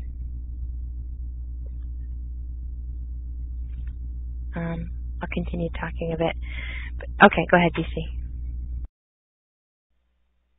Yes, it's about the bottom third of the page. It's the end of a paragraph right beside the note that says, reward a distinction between the majority of one's deeds and the minority. It says, now the true main reward is in the world to come, as we noted. The everlasting recompense of the worthy individual is a bond of closeness with him forever, whereas the punishment is being thrust away from this true good and perishing. Now, my question is, that's talking about extinguishment, and I don't know if you saw earlier, I believe Bruce said that the wicked suffer in the afterlife, not in, however, the Olam Haba. So the question is, do the wicked suffer some kind of anguish before being extinguished? Which would, yes, I understand, Behana, they don't go to the Olam Haba. Are we dealing with the concept of the wicked going to purgatory, not being perfected, and having gone through that suffering, being extinguished? Or are they simply judged not fit to continue and extinguished? The mic is back to you, Isabel. Sorry about Mike, not Mook. Very, very, very, very good question, and I honestly don't have a good answer at this point. I know what my inclination is to say, but I wouldn't have any sources to back it up. So that definitely would be something that I would have to do research on. I know that the punishment of Gehenna has a function, has a purpose, and that is purification for the Olam Haba. That being said, does the attribute of justice need to be satisfied with suffering in the spiritual realm as well? Yeah, I know I have a personal inclination towards one way, but I don't have any support to back it up. So I'll give you my email address. But the person who is ultimately to end up in Olam Haba, and again, like I said, it's a really hard thing to think about, because when you see these horrific evil deeds that truly hurt individuals and families and nations, but you really have to think about them, because they were created by God. Ultimately they made the choices that led them where they were, but what circumstances along the way diverted their choices, diverted their pathway, changed them, and cut them off and made them to the level of an animal. And so when God judges individuals, it's not always the actions that are being looked at. It's this whole picture, that every nuance, every aspect of an individual and the circumstances in which they exist are judged accordingly by God, because God is ultimately just, fair, long-suffering, patient, chesed, kind, good. And so, but there are real consequences, spiritual consequences, that have everlasting effect on an individual, that they may make it into the Olam Haba, but they're diminished to such an extent that they barely exist there. And that is, if you look at the ultimate punishment of the Torah, it's not the you're going to be starved, you're going to eat your kids, God's going to chase you to the farthest corners of the earth, you're going to fear for your lives. The ultimate curse of the Torah is that they forget who they are, so they can't even do any repentance. That's the ultimate curse, is complete disconnection and an ability to come back. And so annihilation is absolutely the worst punishment possible. And that being said, punishment from God has a purpose, and when whether it's inflicted through the Olam Haba or it's inflicted through suffering in this world, it's not suffering for suffering's sake. It's to bring about a goal. It's to bring about an end to it's a means to an end. It's not because God is wicked. I think a lot of the ideas of hell and these kind of things have these nuances that God wants to see people punished because they had the audacity to defy God's will at certain points, so they're going to punish him for an eternity. That's not about that. Punishment has a function. It has a role. The suffering in this world is not. It's not by accident. It's not by chance. It's not wasted energy. It literally serves an important function. That the suffering of an individual is not overlooked by God because they're evil. It's it serves a role. It brings about perfection in the individual and in the world as well. It brings us closer to the goal. If one turns the circumstances of their life in a certain direction, all the suffering, all of the pain that they endured can bring about. It's not superfluous. It's not done by a cruel God wanting to see people squirm. We really believe. If you really believe God loves us as a creation, as an individual, and that He wants only good for us, then everything in this world is orchestrated by God to bring us to that goal individually and as a people, as mankind.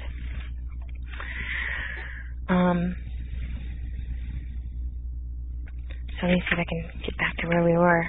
Are there any other questions or any comments? It was a very, very, very, very good question, BC. Like I said, I'll have to get back to you.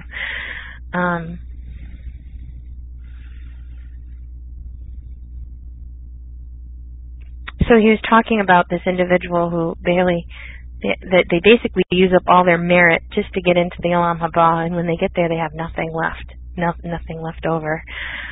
And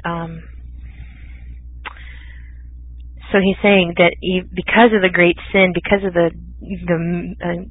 overwhelming amount of deficiency that they caused in this world, these may have been really good deeds. They may have been extraordinarily good deeds, but they were used up basically in their bus fare to the world to come.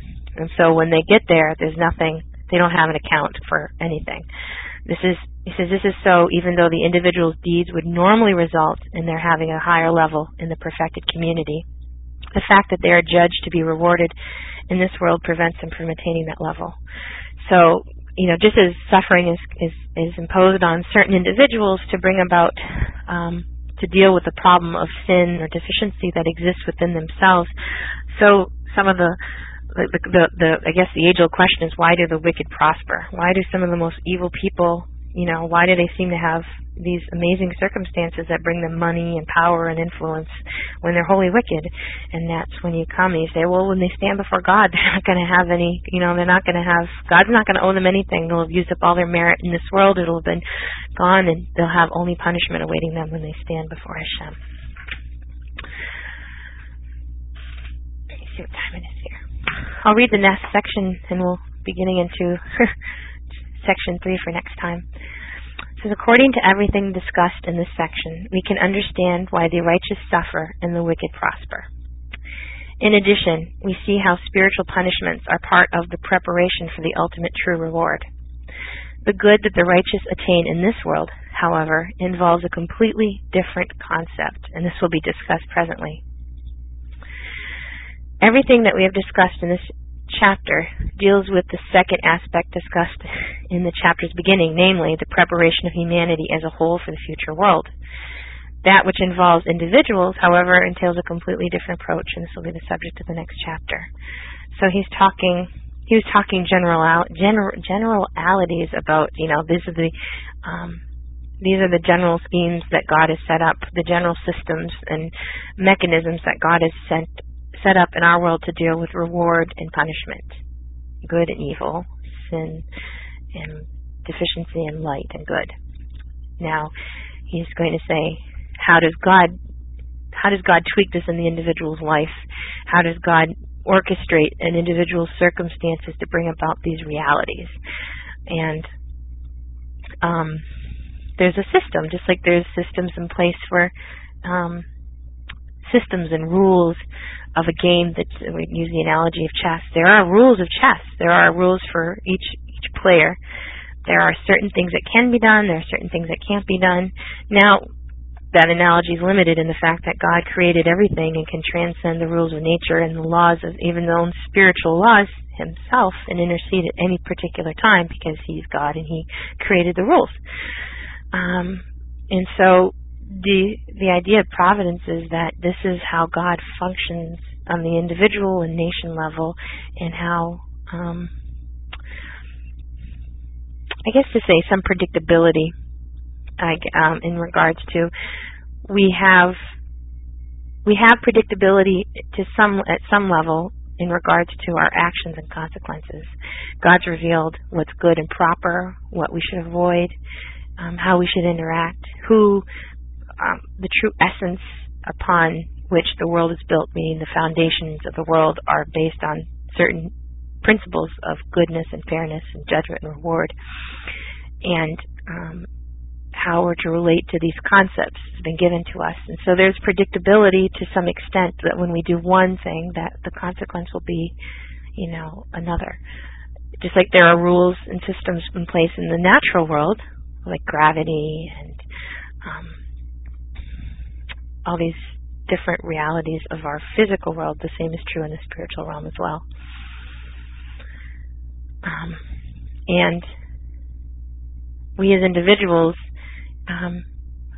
sit in a really powerful position that God is ultimately reevaluating the game at every stage based upon the choices we made, based upon the choices we could make, and orchestrating our lives in such a way that He'll bring us to His ultimate purpose if we so choose to get there.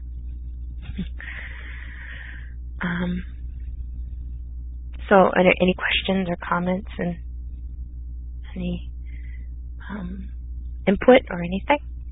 I will be starting in the idea of individual providence next week.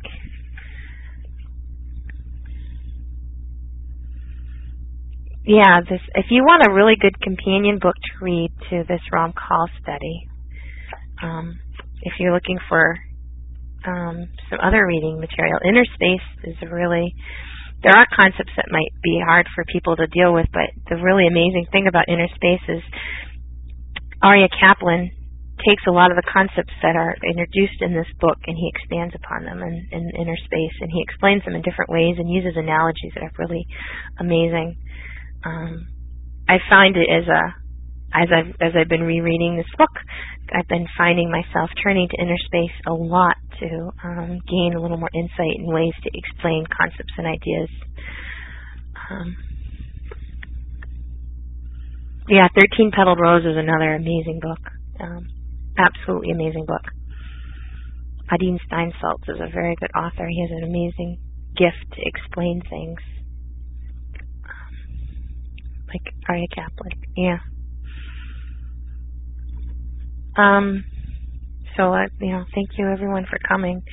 I know that I'll forewarn you that some of the sections, if you haven't read ahead yet, there could be things that, again, like the idea of purgatory and other concepts that are coming up. This isn't to make you believe them, but to understand that these concepts are taught within Judaism, that there is a real understanding and a real basis for these ideas of purgatory and other concepts that might come up later in the book, and that you're not, just because they're here, it's not trying to get you to believe that this is the way to believe, that this is a concept and understanding that exists, and by studying it doesn't mean you're going to become a flaming heretic and suddenly change everything you believe. It means that you're opening your mind to understand these concepts and how they are dealt with, and it's a different way of looking at these deep spiritual concepts. And one of the other things I wanted to say is, just like in our world, we have systems of like mathematics. Our world can be explained through mathematics, through principles, through understanding, through laws. The same is true regarding the spiritual realm, that God did reveal His essence. We have this scripture, and what Judaism, a lot of people in amazing minds in Judaism have done is they've taken these various concepts and ideas which appear at different points in scripture and mapped them out. They mapped them out in an understandable way that, reading about one idea in Genesis and then in Exodus and Isaiah and the Psalms, and these concepts come up again and again. What a lot of the authors have done, and Ramchal is among them, is he's taken these concepts which appear at different places in Scripture and put them into a system to understand them. And so a lot of the concepts that we're getting into have been mapped out to understand them and to basically to make sense of some of these ideas that we a lot of us can't think in these, in this, scattered idea that we like systems. We like to see information organized. We like to see concepts described consistently. And so a lot of these, like the book that I'm talking about, Inner Space, is teaching you systems of organizing information from Scripture and applying it in different ways. And it's important to, once you do that, to be able to then learn the basic concepts and apply them at an even deeper level. Okay, if we come to contact with those who are absolutely wicked as a result of their deeds, is it possible for us to be affected by the fallout of their punishments in this world? Yeah, Jeremiah is a great example. He seemed to be a pretty righteous individual in really horrible circumstances, and he really suffered. He was, read the book of Lamentations. It's not a very nice thing to read. He suffered incredibly, not because he was an evil individual, but because of the circumstances in which he lived. And as a result of that,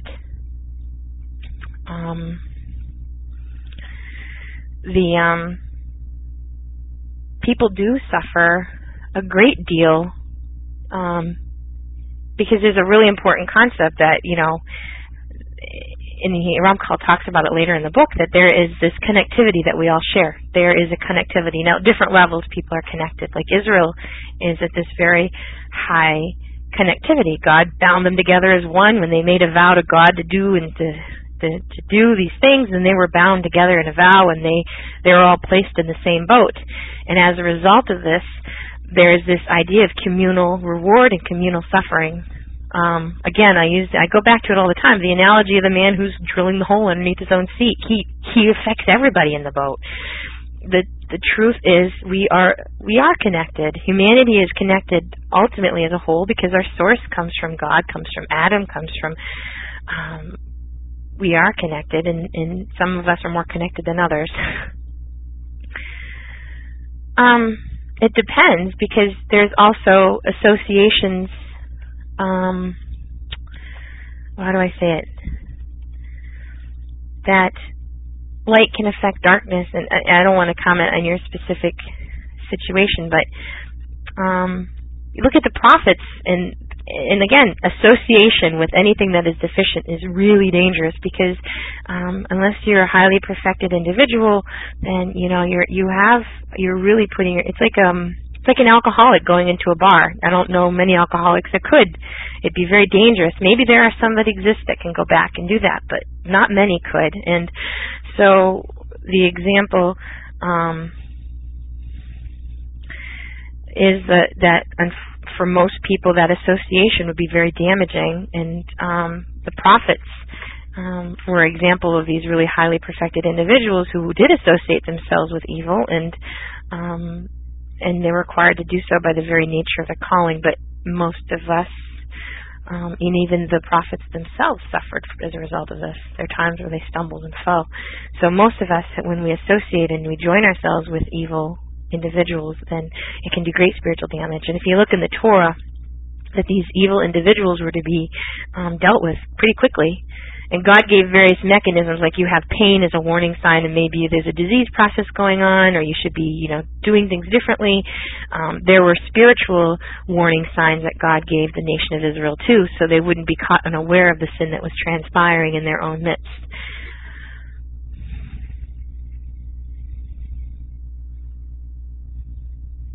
You're thinking of the concept in Christianity which teaches an upright wife can save her husband.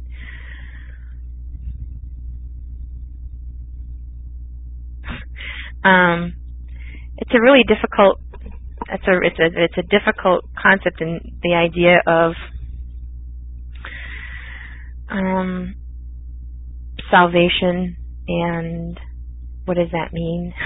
That there are righteous individuals do affect the people around them, and they do have the ability to bring in light and goodness. But there is absolutely, in Judaism, if your husband is wicked and he's rebellious and he is doing evil things, then the question comes to bear is like, you are allowed a divorce. You are actually, the question is, are you required to get one? Do you stay or do you not stay? So that's dealt with in different parts of Jewish thought. When you have a rebellious, and the Torah says if it's your own brother, if it's your own child, you are to deal with that individual, because any sin spreads, deficiency encroaches in, and it's like, it's like throwing a match in a dry forest. It's probably going to light a forest fire. So dealing with things is really important, and not allowing them to be within your own midst is another important concept that the Torah brings out.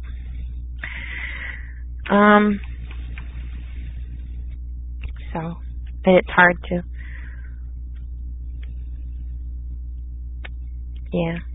go ahead and someone else pick up the mic. Yeah, I was just going to say, in my opinion, just an observation, we've kind of gotten to that point, I think, where if you haven't been reading the book or not reading the book, you're going to find yourself getting perhaps more and more confused and behind. I would just my own opinion, I would suggest, particularly since the book is about to enter into a very, very important area. I don't want to give anything away, but it's about to get to a point that I suspect will engender a significant amount of discussion and questions and comments and opinions. And so maybe during this next week, it would be good to perhaps make a special effort to try to catch up if you haven't read up to this point.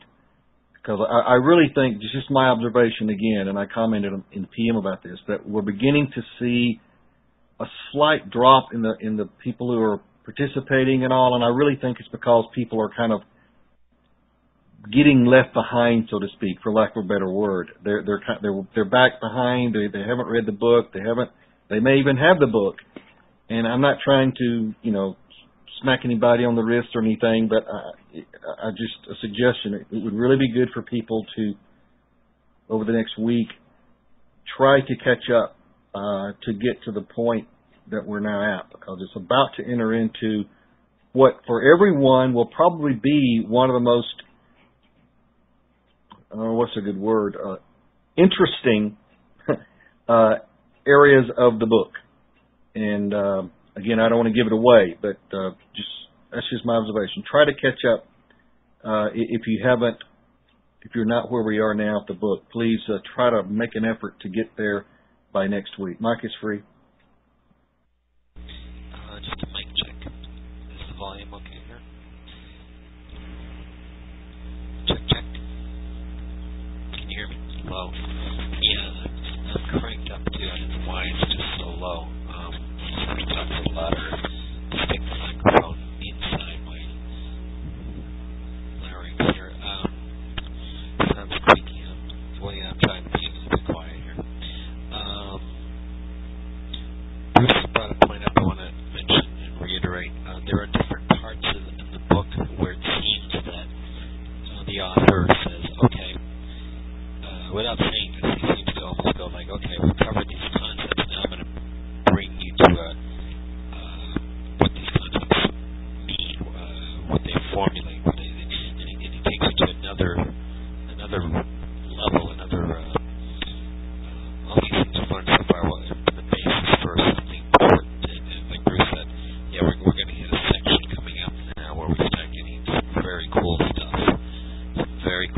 on the nature of sin and atonement, and like Isabel was saying, the connectivity between human beings at the level of the soul, and how sin and atonement, how we're connected, how righteous people can help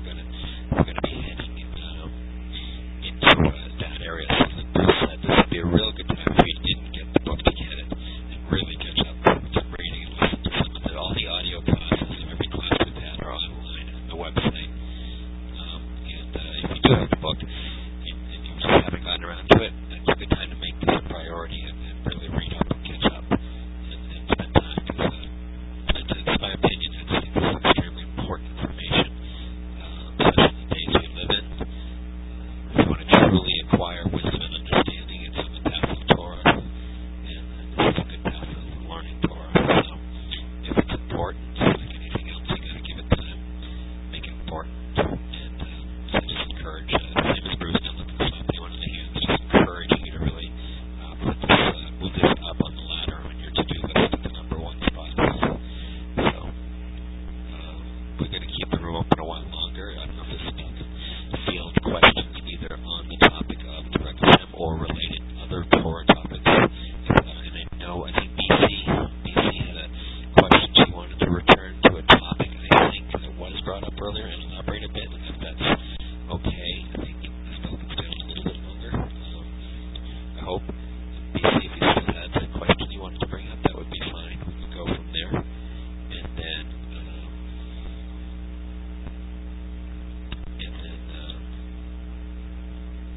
so if you want to post a question again, or if you feel it's already been covered, that's fine. If not, please post it again. And anyone else has any Torah-related question while the room's open, it's a good time.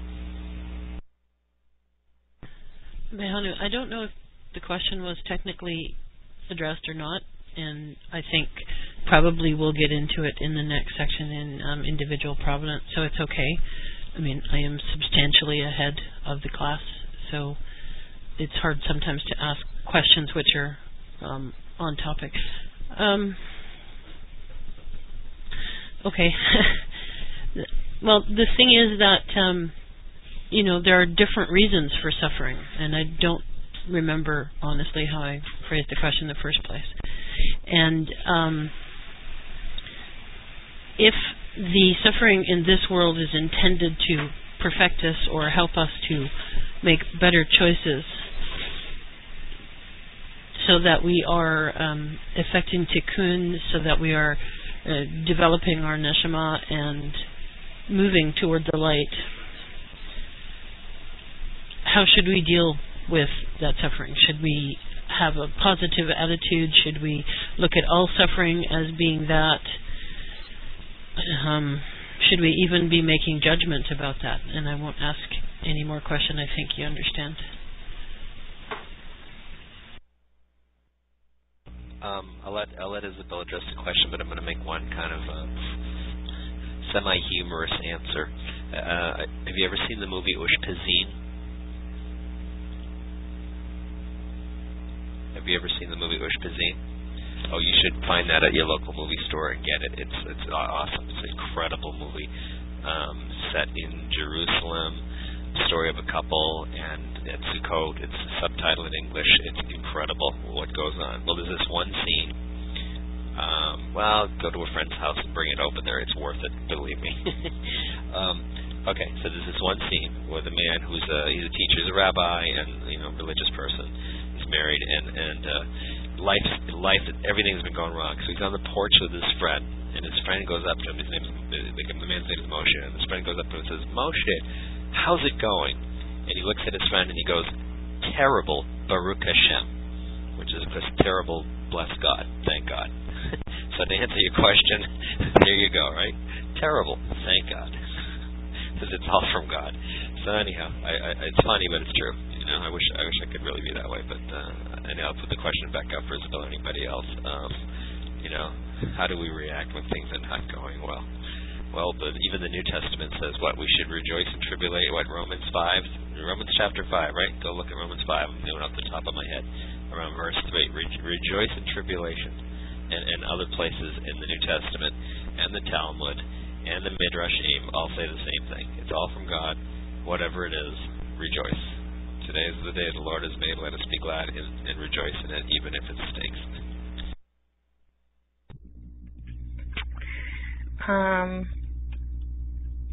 Well, let's see. There's two pillars upon which we should base our service to God, and that's trust and faith. And the important thing is that when certain circumstances happen in our life, to have the trust that Hashem is ultimately in control. The only thing that we can modify is our response to our circumstances, how we respond to individuals and circumstances as they happen. that we ultimately can't control them, but we can affect them, in that we can respond to them in a proper way or an improper way. And that being said, when one is going through trials and tribulations or physical suffering, we always are required to become introspective, to contemplate why are these circumstances happening, to delve into the realm of our own actions and how we are relating to God, relating to ourselves, relating to individuals, how we are managing our life, and if we're acting properly. To assume automatically that all suffering comes about, or circumstances that may be unpleasant come about as a result of some sin in our life, is not always the case. The same is true about rewards. There's some people that are really nasty people that have all these advantages simply because they were born to rich parents, and there are others. And so the parents may be the ones, and then the Ramchal uses, no, this is the Ramchal, I've read so many books, but the parents may be the one who merited the money, and not the child, but the child gets the benefit of the money simply because of the circumstances of his birth. Not that God didn't orchestrate that either, but there's an enjoyment of this material blessing simply through the circumstances. But when Job was insistent that, you look how many times Job says, I'm not the one to blame. He has a duty. We all have a duty and obligation to examine our own deeds and say, sometimes there isn't an answer. There is not an answer, and you'll never know, because sometimes some of the circumstances seemingly have no connectivity to this world and no ability to comprehend the action that may have caused such a circumstance to come about. But that being said, there is a real connection between sin and physical suffering and disease, but it's not always a cause and effect as well. So you can't assume just because these circumstances are occurring in your life, it's because you're sinful. But you can't assume either that these circumstances are occurring without regard to what you've done. And that's where you really need to look and say, I need an answer, Hashem. That it's not like He's gonna, I guess it's happened a few times where the invisible hand will tell you yes or no. Yes, it's because of A, B, C, or D. We have an intellect, we have the capacity to examine our deeds, to really, if we choose to, connect to Hashem in a way through our actions and through meditation and through prayer, that we gain certain insight and clarity. That's the level of the Ruach. The Ruach, when you really seek God, that Ruach, the higher level of our soul, the Ruach HaKodesh is that one that causes that inspiration, that insight, that I see it, or this inclination to go a certain way, to think a certain way, may be influenced by these higher realms of our spiritual self. So we have so we do have a duty and obligation, once we've done those steps and these circumstances still exist, to make choices based on our understanding of who God is and the principles that govern the world. And so, not everything that we have to make choices about there's not 100% clarity on everything.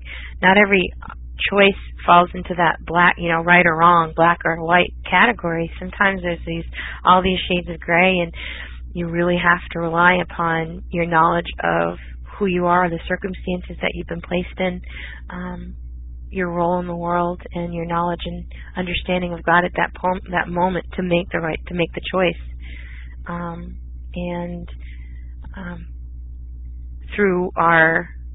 That's why study and meditation and prayer is so important, because it gives us enlightenment. Literally, it brings a greater amount of God's light into our world. It gives us more clarity regarding these issues, and and sometimes I can't even say that there is a right choice. I mean, there is always a right or wrong, but sometimes the choice you make is, it's kind of like the chess player that's been backed into the corner. It may not necessarily be the choice that they would choose to make, but there's no other choice to make. And so it's not always an easy position to find ourselves in. I mean, I know I'm speaking very vague, but yeah, and that ultimately comes about, because through suffering, people can connect at a higher level. It forces you to connect at a higher level. The mundane things can become overwhelming and can completely drown you. So you have to transcend your circumstances to connect to God at any level you can, and it's not always easy. And there's I love there's a rabbi called Rabbi Nachman, and he was from the town of Breslov, and he wrote a lot about suffering and doing it with joy, like the example from the movie Shfazin, that, it's horrible, Baruch Hashem. It is, because, this is a circumstance, this set of challenges that I now face are given to me by God. But that being said, there is the belief that God's given you every tool and everything you need to overcome them. He's not going to,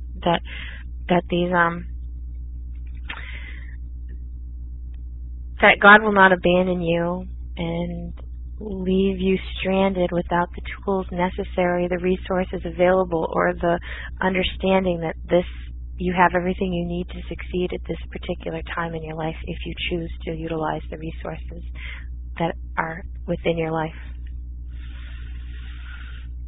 So make us free.